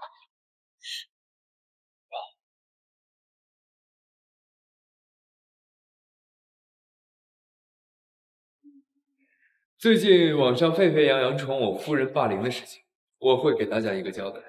但我相信以我夫人的品行，是不会做出这种事情。所有那些颠倒是非、恶意造谣的人，我顾之行一个也不会放过。与此同时，借此机会，我要跟广大支持我、喜欢我的粉丝们说一声对不起。本人因为各种原因，永久退出娱乐圈。什么？退出娱乐圈？影帝，你说你要退圈，为什么？您刚刚说沈小姐是您夫人，你们什么时候结婚的？这些我有义务告诉你。总裁，把所有围堵在冰婷公司的人全部惩罚，一个也不要放过。好的，总裁。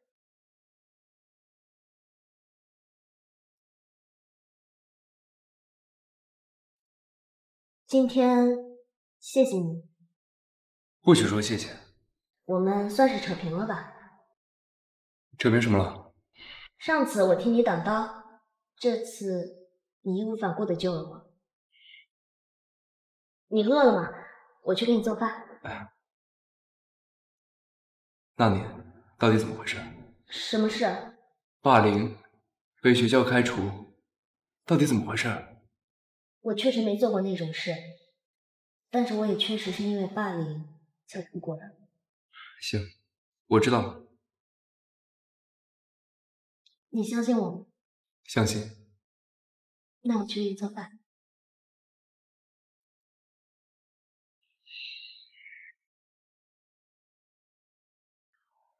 顾总，是夏子轩。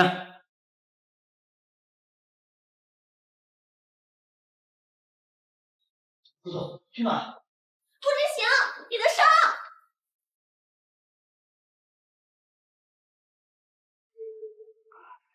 知行哥哥找我，指使沈若初霸凌的事情是不是你安排的？我什么都不知道。我的耐心是有限的，请不要再让我说第二遍。霸凌的事情是不是你干的？我没有，真的不是我。不是你是吧？这个是你跟龙兴娱乐对接的信息。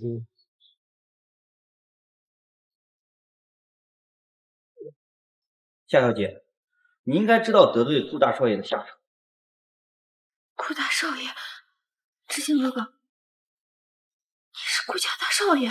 夏子轩，我耐心是有限的，你告诉我，这件事情是你自己做的，还是有人指使你的？是沈瑶瑶，她跟我说沈若初高中霸凌同学，还被学校开除了。那个论坛也是她给我的，我真的什么都不知道。知行哥哥，不，顾少，我知道错了。这件事情是沈瑶瑶指使你的？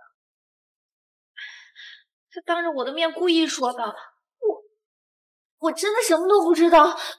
你再给我一次机会吧。你给过若初机会吧。喂，龙探长。什么？好，我知道了。顾总，论坛上的匿名受害者沈瑶瑶自导自演。从此以后，我不想在北城遇见一个叫做夏子轩的人。顾少，以我的名义收购沈氏，除了若初，沈家人全部赶出沈氏。好的，我现在就安排。什么？顾氏要收购沈氏了？爸，你赶紧想想办法！现在公司上下全部都实名想把我们一家子赶出去呢，这可怎么办啊？怎么会发生这样的事情呢？这造孽嘛，这是造孽呀！瑶瑶，你是不是又得罪了沈若初啊？瑶爷，你胡说什么呢？我们家瑶瑶懂事听话，怎么可能得罪沈若初？我看呀，8成是沈若初要报复我们沈家。为今之计，只有去求沈若初了。你找他干什么呀？那个贱人生的孩子，那巴不得我们一家不好过呢。现在还指不定在哪庆祝我们被赶出沈氏了。哎呀，夫人，你就别说风凉话了，咱们都快被赶出沈氏了。我不就是说一说？你别说。明天晚上顾家有一场酒会，瑶瑶，你想想办法，看能不能去参加这个酒会。对，瑶瑶，这酒会上的名流一定很多，到时候你好好表现，好好巴结，我们到时候不就有出路了吗？巴结什么名流？明天去市道歉，向沈若初道歉，向顾少道歉，在酒会上道歉。一来呢，能证明我们沈氏的这个诚信；二来呢，就是这个沈若初是个懂事的孩子，他有情有义，我不相信他不管咱们。爸，你放心吧，我认识李少，我让李少带我们进酒会。知我这摇摇也。爸，我跟你说了多少遍了，你们沈家的事跟我没有任何关系。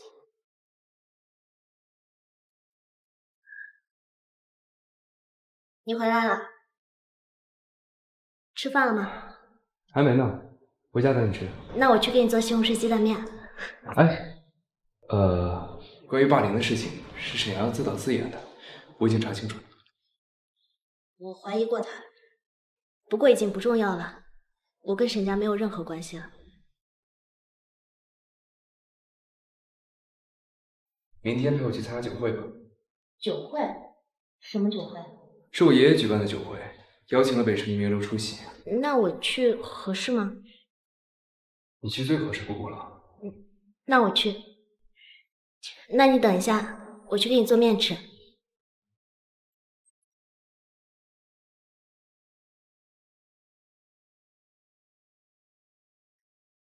其实我很少参加这种酒会的，今天这么重要的场合，没事，你不用担心，有什么事情我帮你担着。你等我一下，我跟爷爷说点事情。你先去忙吧。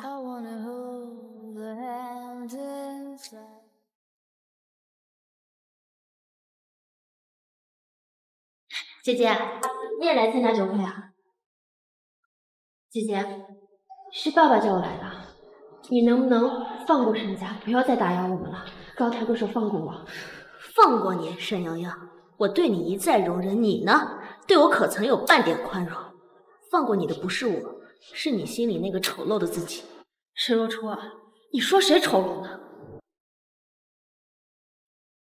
整个宴会厅除了你，还有谁丑陋啊？沈氏被顾氏收购了，这是你安排的吧？什么？让顾少把沈氏收购，然后把我们一家3口全出去。沈氏被顾氏收购了，还装呢？这不都是你安排的吗？是我有点的。沈氏现在的死活跟我有什么关系？没关系，你别忘了，你现在也是沈家的一份子。你难道就想眼睁睁看着沈氏被别人霸占吗？一份子？沈瑶瑶，当初逼迫我转让股权的时候，怎么不说我是一家人？当初逼我家人时候，又怎么不说我是一家人？沈瑶瑶，我劝你适可而止。沈若初，你是不是觉得自己巴结上了顾少就可以为所欲为了？我告诉你，顾少他这种人，他就是在玩你，等他玩腻了，他就会把你丢掉。到时候我倒要看看北城还有谁敢要你。放开他！向南哥，你没事，我自己来就行。向南哥，你不是出国了吗？什么时候回来的呀？我需要向你汇报吗？沈若初，你这个贱人，这个时候又跑出来个林向南，气死！沈若初，你这勾搭男人的本领，真厉害！向南，我不冷。别着凉了。谢谢。听说你一直在国外发展，怎么突然回国了？叔叔，我这次回国就是为了你。向南，你别这样。叔，当年我为了追随毕生的梦想离开北城，但是我心里一直没有忘记你。叔，我们重新开始吧。顾少，你来干什么？我来陪张少参加酒会。你是来找我姐姐的吗？这些事情你不用管。哦，他跟向南哥哥出去了啊，你可能还不知道吧？向南哥哥啊，可是我姐姐的初恋，我姐姐一直把他当做男神。他们两个刚才好像是牵着手出去了，应该是去约会了吧？向南，你别这样，那都是过去的事情了。那个时候年纪小，不懂事，以为那就是爱情，其实不是的。没有结束，若初，这些年我对你的爱只增不减。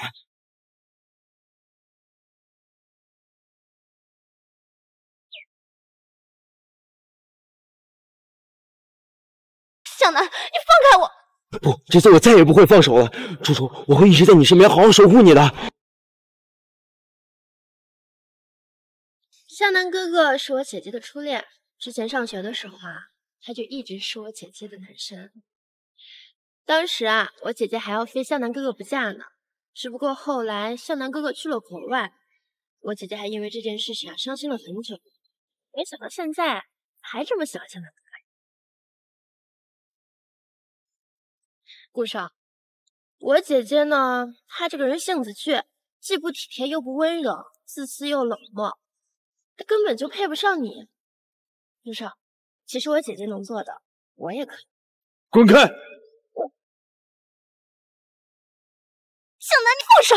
初初，我们重新开始吧。你不是喜欢大海吗？我买了2套海景房，明天我带你去看看我们的房子。不需要你的房子。若初喜欢什么房子？还记得吗？顾之行，你干什么？你放开叔叔！初初，还真亲热呀！不管你们之前有什么样的牵扯，那都是过去的事情。现在它属于我。听不懂你在说什么。你不要仗着你是顾家的大少爷就可以横行霸道了。初初喜欢的人是我，你放开他！顾之行，你干什么？你闹够了没有？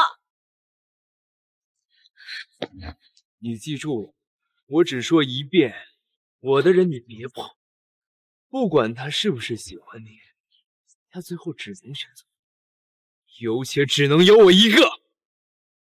小弟，仗着自己顾家的关系拿的影帝吧？怎么现在还想仗着你顾家的关系强迫别人？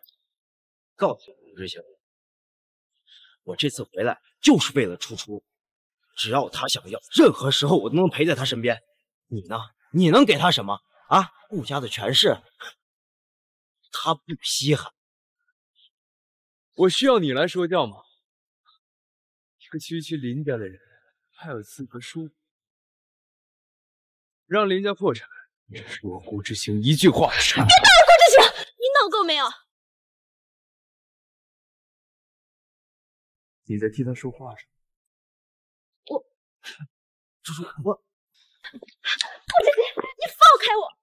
放开你，是想让你跟那个林向南在一起吗？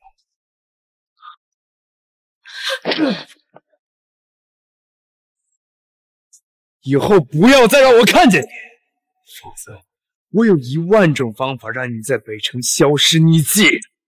我上好手段，连威胁都用上了。哼，如果威胁有用的话，我不介意采取。顾之行，够了，别太过分。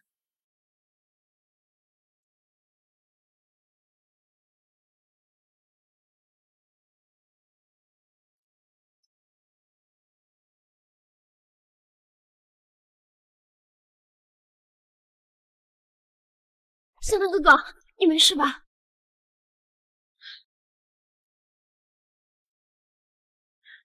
向南哥哥，我送你去医馆吧，你这伤的也太重了。双姐怎么回事？她怎么能眼睁睁看别的男人打你呢？是我家小兄。为什么？沈若初为什么都这样了？向南哥哥还对你一往情深，顾少还对你死心塌地，我到底哪里不如你？顾之行，你放手，你闹疼我了！你沈若初，以后请你不要再跟林向南私会了。私会？你在胡说八道些什么呀？我和向南10年没见了，他才刚回国，我们见一面不过分吧？10年没见，刚见面就搂搂抱抱，沈若初。你丈夫还没死，你现在不需要急不可待的去找其他男人。顾之行，你在说什么呀？我和向南清清白白，你能不能不要上下嘴皮一张一合就在那造谣？造谣！我2只眼睛看得清清楚楚，沈若初不是瞎子。我不想跟你吵架，但是我觉得我今天并没有做错什么，倒是你说话就说话，你打人干什么？你当着我的面去心疼其他男人了，你简直不可理喻！沈若初，我希望你还记得到底谁才是你的真正丈夫。我们只是协议结婚。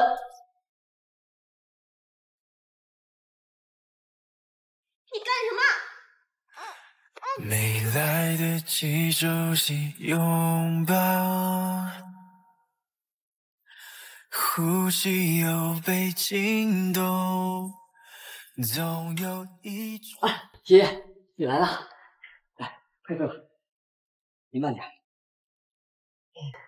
志祥，柳家那个大小姐，你抽空去看看吧。啊，爷爷，我都结婚了。我对其他女人也不感什么兴趣，而且近期我也没有什么要离婚的打算。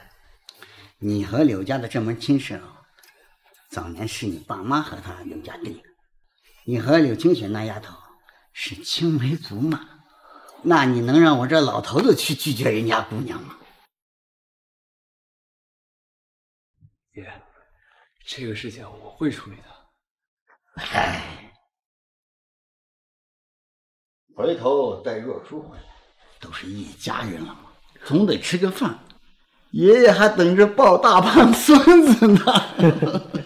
好，爷爷您慢走啊。志行，你真的决定退圈了吗？好可惜啊，我听业界的那些老师评价你是宝藏演员呢。你的每个电影我都有认真在看。我上次的画展灵感还来自于你第一部电影的经典片段呢。现在演员这么多，也不缺我这个。可是像你这样一起钻研剧本的演员确实不多了呀。名利场上太多歪门心思的了。不过你退圈我是支持的，毕竟你是顾家大少爷，没必要在娱乐圈摸爬滚打，能有几部代表作就已经很不错了。我拍电影其实不是为了代表作。我拍电影其实不是为了代表作，那是为了什么？初初，以后你真的想当明星吗？我妈妈以前的愿望就是当明星，我要替我妈妈实现当明星。知行，你怎么了？没什么。你还记得我们小时候跟安安几个扮演话剧吗？每次我们都是演夫妻，阿言都演个深情男二，要么就是个恶毒男配。别笑了。初初，你看那边有几个粉丝在偷拍你呢，你现在可比我都火啦。别瞎说了，你啊，现在可是公司的人气花旦，他们肯定都在拍你呢。我们恋爱吧节目现在有很多粉丝都意难平呢，每天都有人私信问我什么时候开播呢。目前啊，新的恋综还在策划中。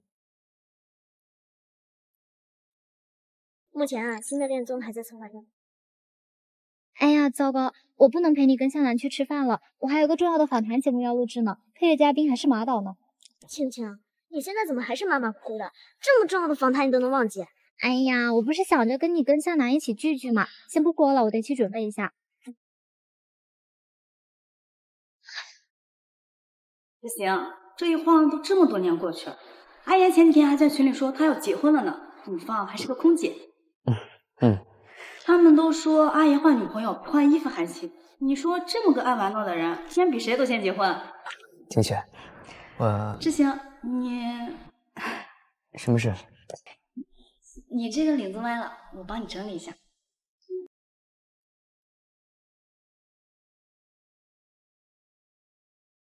陆楚，不好意思，路上堵车，我来晚了。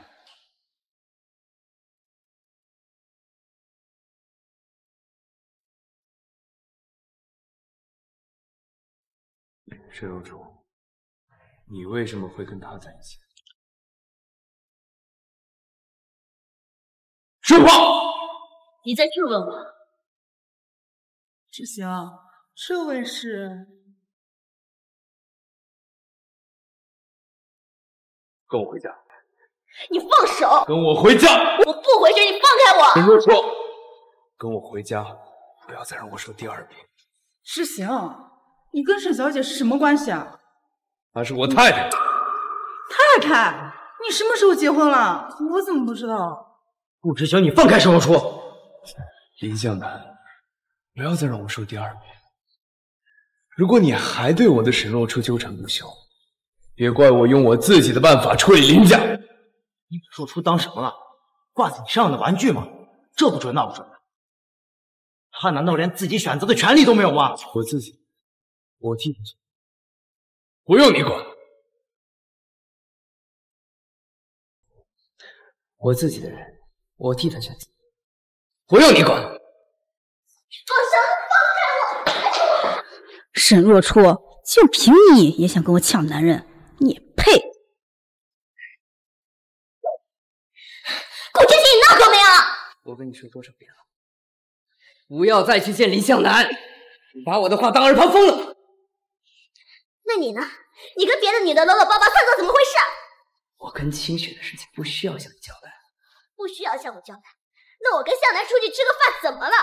是你的妻子，不是你囚禁的罪人。难道我连见个人的权利都没有了吗？第二遍了，第二遍了，你为了林向南第二次给我发脾气。沈若初，林向南在你眼里就这么重要？你无理取闹！你别逼我！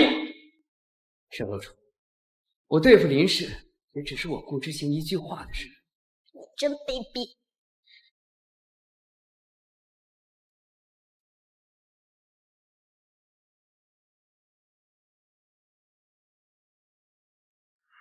什么事？一个5000万以下的项目让我亲力亲为，我花钱养了几百人的项目部是让我做慈善的吗？王八蛋！明明我跟林向南什么都没有，给我拉扣什么帽子？自己跟那个叫秦雪的在一起，叫得那么亲热，眉来眼去的时候，怎么不想想还有我这个太太？好，我马上去。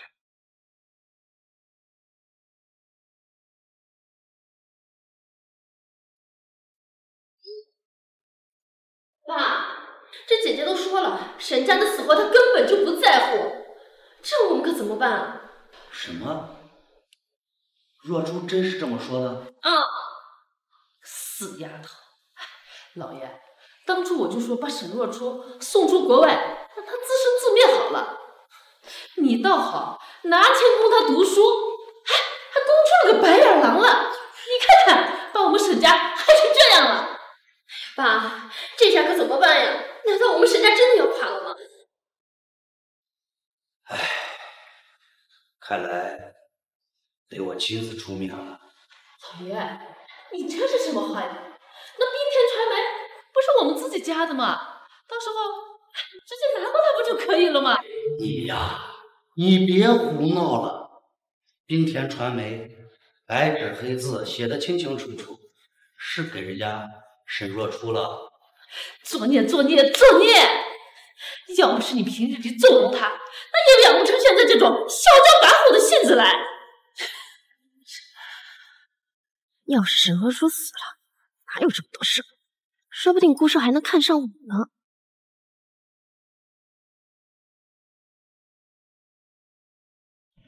沈总，这是冰田传媒最新的一个项目，是浪漫主义美学主题的一个项目。影子老师是目前最适合的美学顾问。好，我知道了。下午我去找影子老师聊一聊合作的事。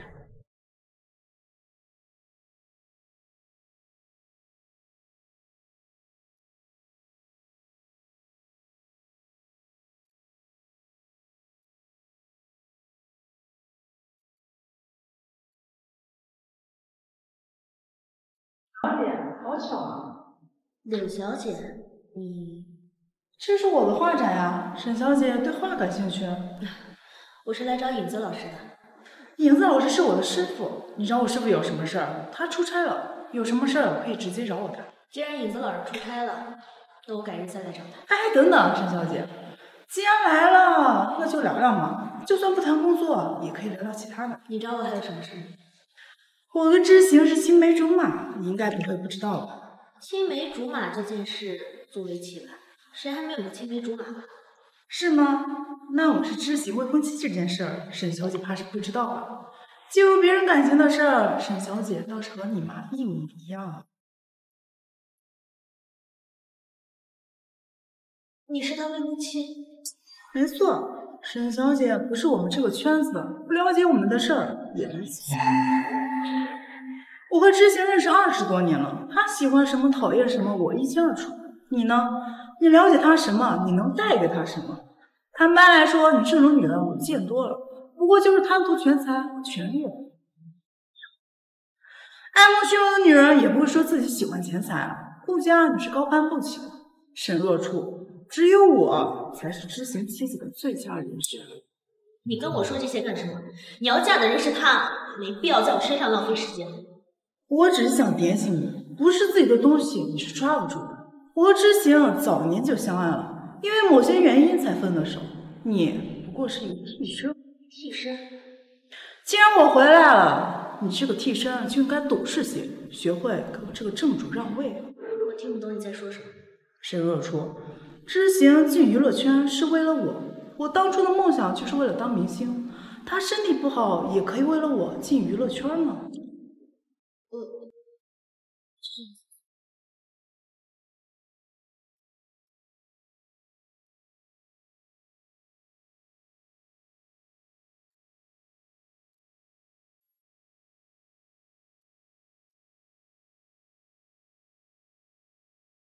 知行，你来了。刚才给你打电话，你在开会，以为你没时间呢。我刚回正路，过来看看。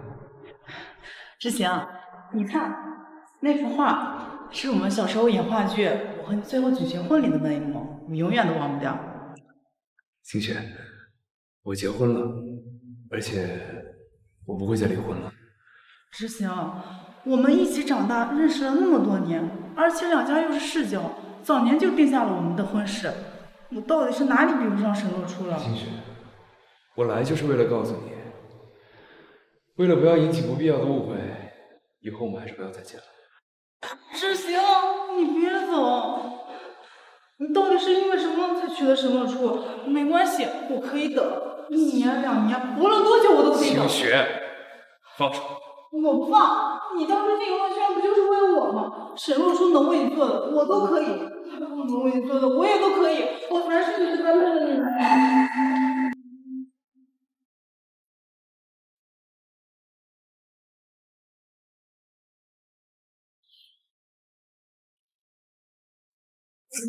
知行，他想走，你就让他走好了。你不是来参观我的画展的吗？你要喜欢哪幅，我送给你。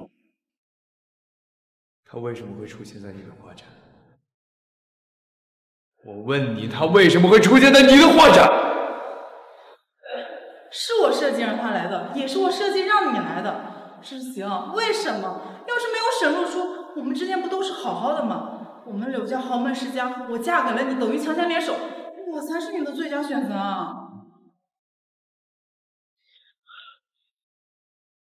你是真的喜欢我吗？是仅仅为了那个顾太太的头衔？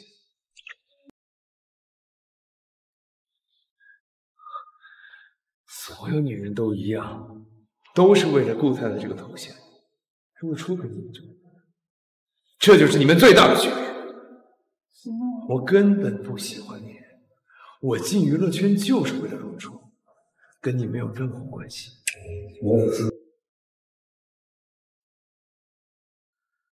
为什么会这样？为什么？沈若初，你站住！沈若初，你跑什么？我们离婚吧。离婚？是，离婚。你跟清雪小姐金童玉女，门当户对。结婚的事，离婚吧。协议结婚无，提前解除婚约算违约。沈若初，你要是拿得起违约金，你随时可以解除婚约。我知行，你这个不折不扣的渣男，是我看错你了。跟我回家！你放手！给我出！若初，带我走。好啊，你执意和我离婚，就是因为他吧？对，你放心，小我会打到你的坎上。夏楠，您走。沈若初，你要是敢跟他走，我保证林家3分钟之内收到破产通知。顾之行，真让我恶心，让我恶心。之行，若初跟他真的很般配。你要是真的喜欢若初，就应该成全他。真正的喜欢是成全，而不是占有。我需要怎么做，可不需要你管，管好你自己吧。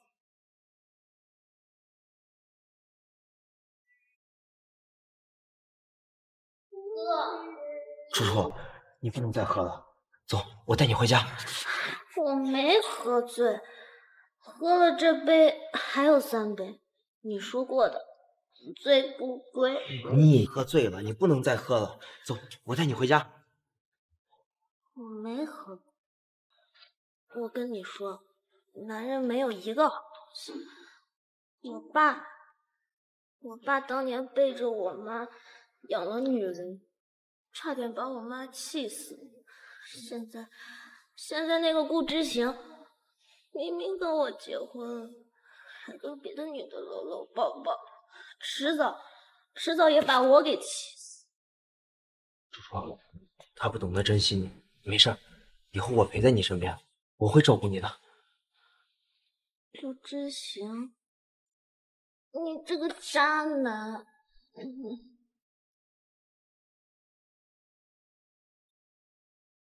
你个畜生，真你碰的了！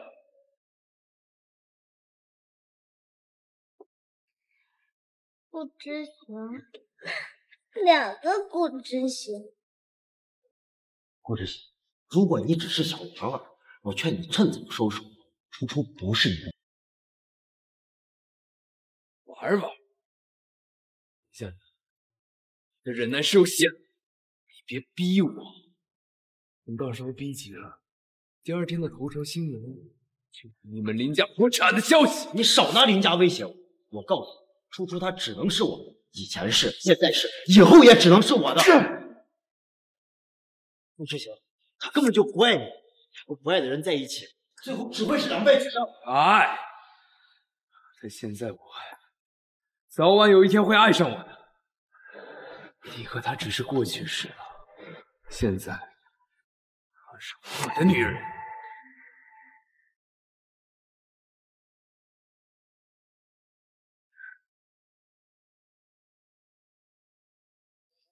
顾之行，你都已经有未婚妻了，还骗我结婚，渣女！我根本没有什么未婚妻。真的？我骗你干什么？乖，回家。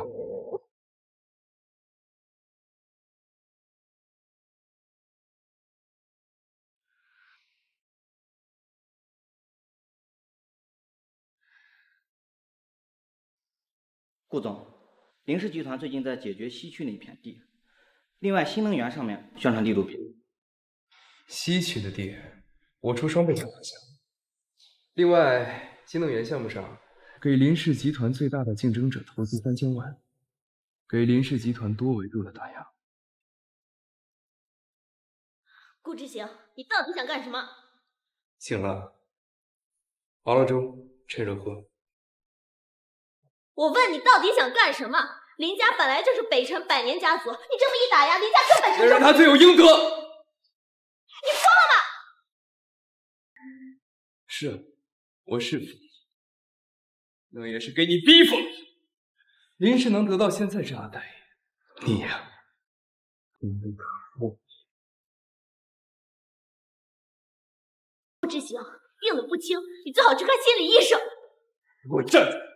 对了，我联系了律师，完全把离婚协议签了。我该赔给你的，我就算是贱，也会一分不少的赔给你。你跟我离婚是为了林向南吧？对，我就是为了他，我就是喜欢林向南。我们从小一起长大，他是我从小的男神，我们青梅竹马，我喜欢他有什么错？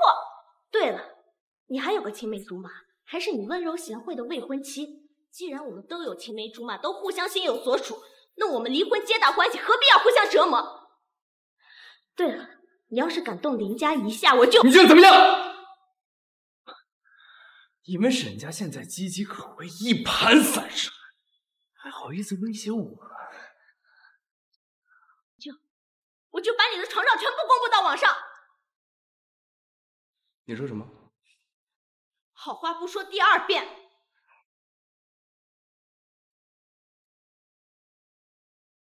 他刚才说什么？他说把你床照全发。我耳朵没聋。那林氏，你刚才没听见吗？他要把我的床照发布在网上，以后给我少提领情。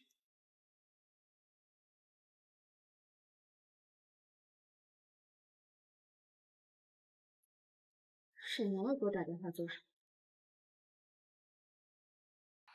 找我什么事？姐姐，你快来医院一趟吧，爸现在情况很危急。好，我现在回去。沈总，这顾氏集团送来了一份合作，您顾氏的合作，等我回来再看吧，我现在有急事。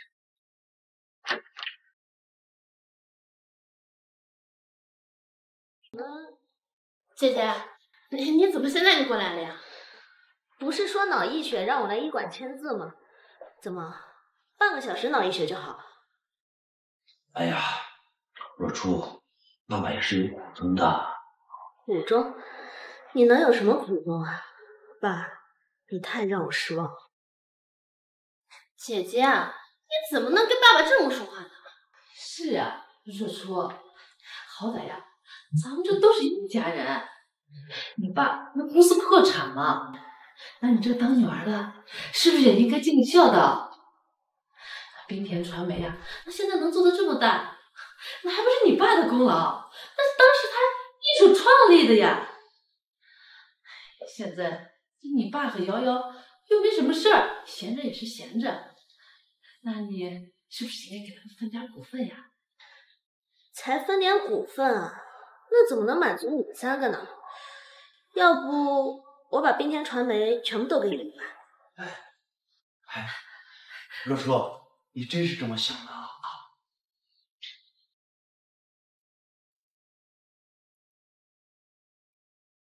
若初，你别走。若初，不管怎么说，咱们可都是一家人呀，天下哪有你这么不守时的女儿？就是姐姐，你怎么能这样子？这作为儿女孝顺父母，这就是你的职责。爸爸本来就有心脏病，要是真有个万一，那就是你太……我可是你爸，咱们沈家能变成现在这个样子，都是顾少害的，你也有责任。对，都是我的错。对于你来说，我的出生就是个错误，在你心里，我这个女儿没有一点分量。手心手背都是肉，虎毒不食子。你呢？你真让我失望。沈若初，沈家现在变成这样子，你还是不管不顾吗？沈家的死活跟我有关系。哎呀，爸，这个沈若初他是不是疯了呀？沈家变成现在这样，还不都是他害的？现在被全城封杀了，我银行卡已经现金支出了，怎么办啊？咱们沈家真的要一无所有吗？我的逆女，她要气死我，她要气死我！那你怎么了？看来沈家的气数尽了。沈瑶瑶小姐，你是？沈瑶瑶小姐，你是？我是柳清雪。原来是柳家大小姐啊！你好，沈小姐，我可以帮你。我不太明白柳小姐是什么意思。沈若初这个女人，沈小姐应该不喜欢吧？沈若初那个贱人，她就不配在这个世界。有些人啊，多活一秒都是在浪费空气。沈小姐，你说是不是？这个卡里有1000万。刘小姐，我不太明白你是什么意思。既然大家都不喜欢沈若初，那我跟沈小姐就是朋友。我一向喜欢跟聪明的人打交道，只要过掉了沈若初，对你我都好。沈小姐，你好好考虑，这1000万只是个定金，事成之后我会动用我所有的关系，帮你重新争取沈氏的管理权。我向你保证，沈氏只能是你的，因为我未来会做顾家的太太，我们是一条船上。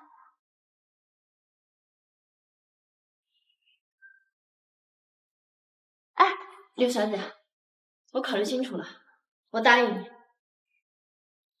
沈小姐，我喜欢你。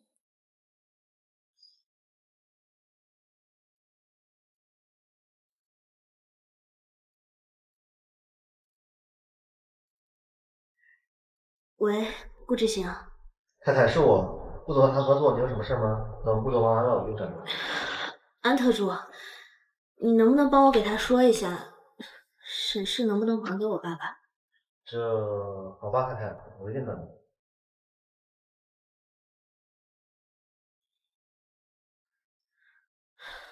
我这样是不是太自私了？沈总，顾氏集团送来了合作，您看。没问题就签了吧。喂，安特助，顾总现在在哪里？他马上过来。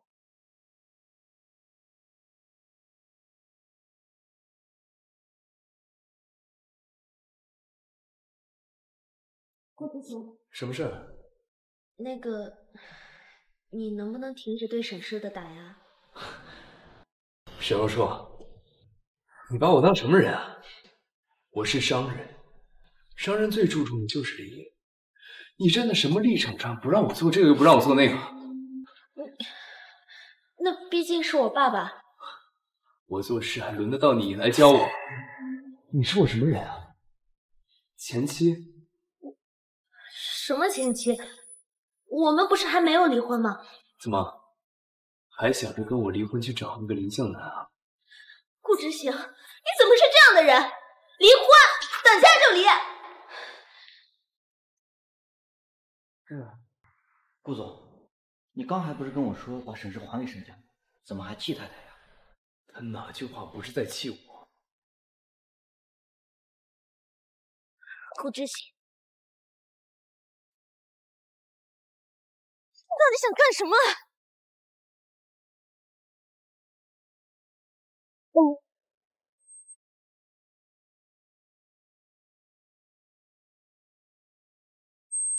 之行！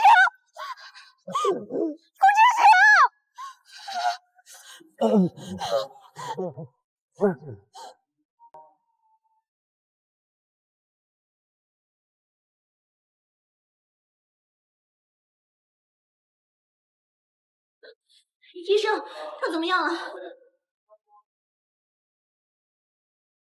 么会这样？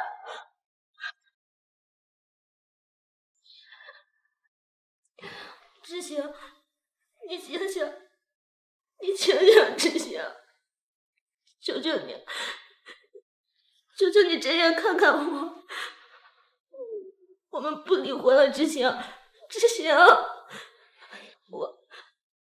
我还没有给爷爷生大胖孙子呢，你还没有给我举办婚礼，求求你，我不跟你离婚了。我说的那些都是气话，我喜欢你，我心里只有你，之行，我不离婚了，之行。你是病人家属吗？抢救的很及时，顾先生没什么大碍。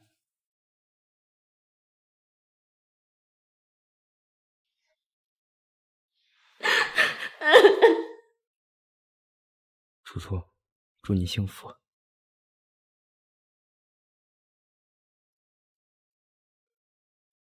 你想离婚就离婚，不想离婚就不离婚。你没死，没死也差点被你压死。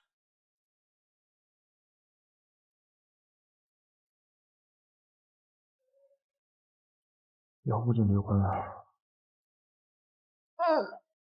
顾总，是沈瑶瑶安排这起收购，沈瑶瑶已经招供了，是和柳清雪一起策划这件事。竟然是他们两个。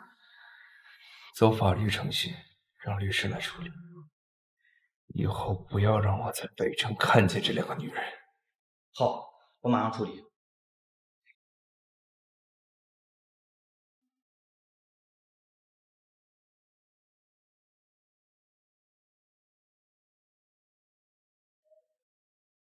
哎，你干什么？你放开我啊！放开你！做了什么自己心里没点数吗？走。走。顾之行，我有一个问题想问你。你是不是喜欢我很久了？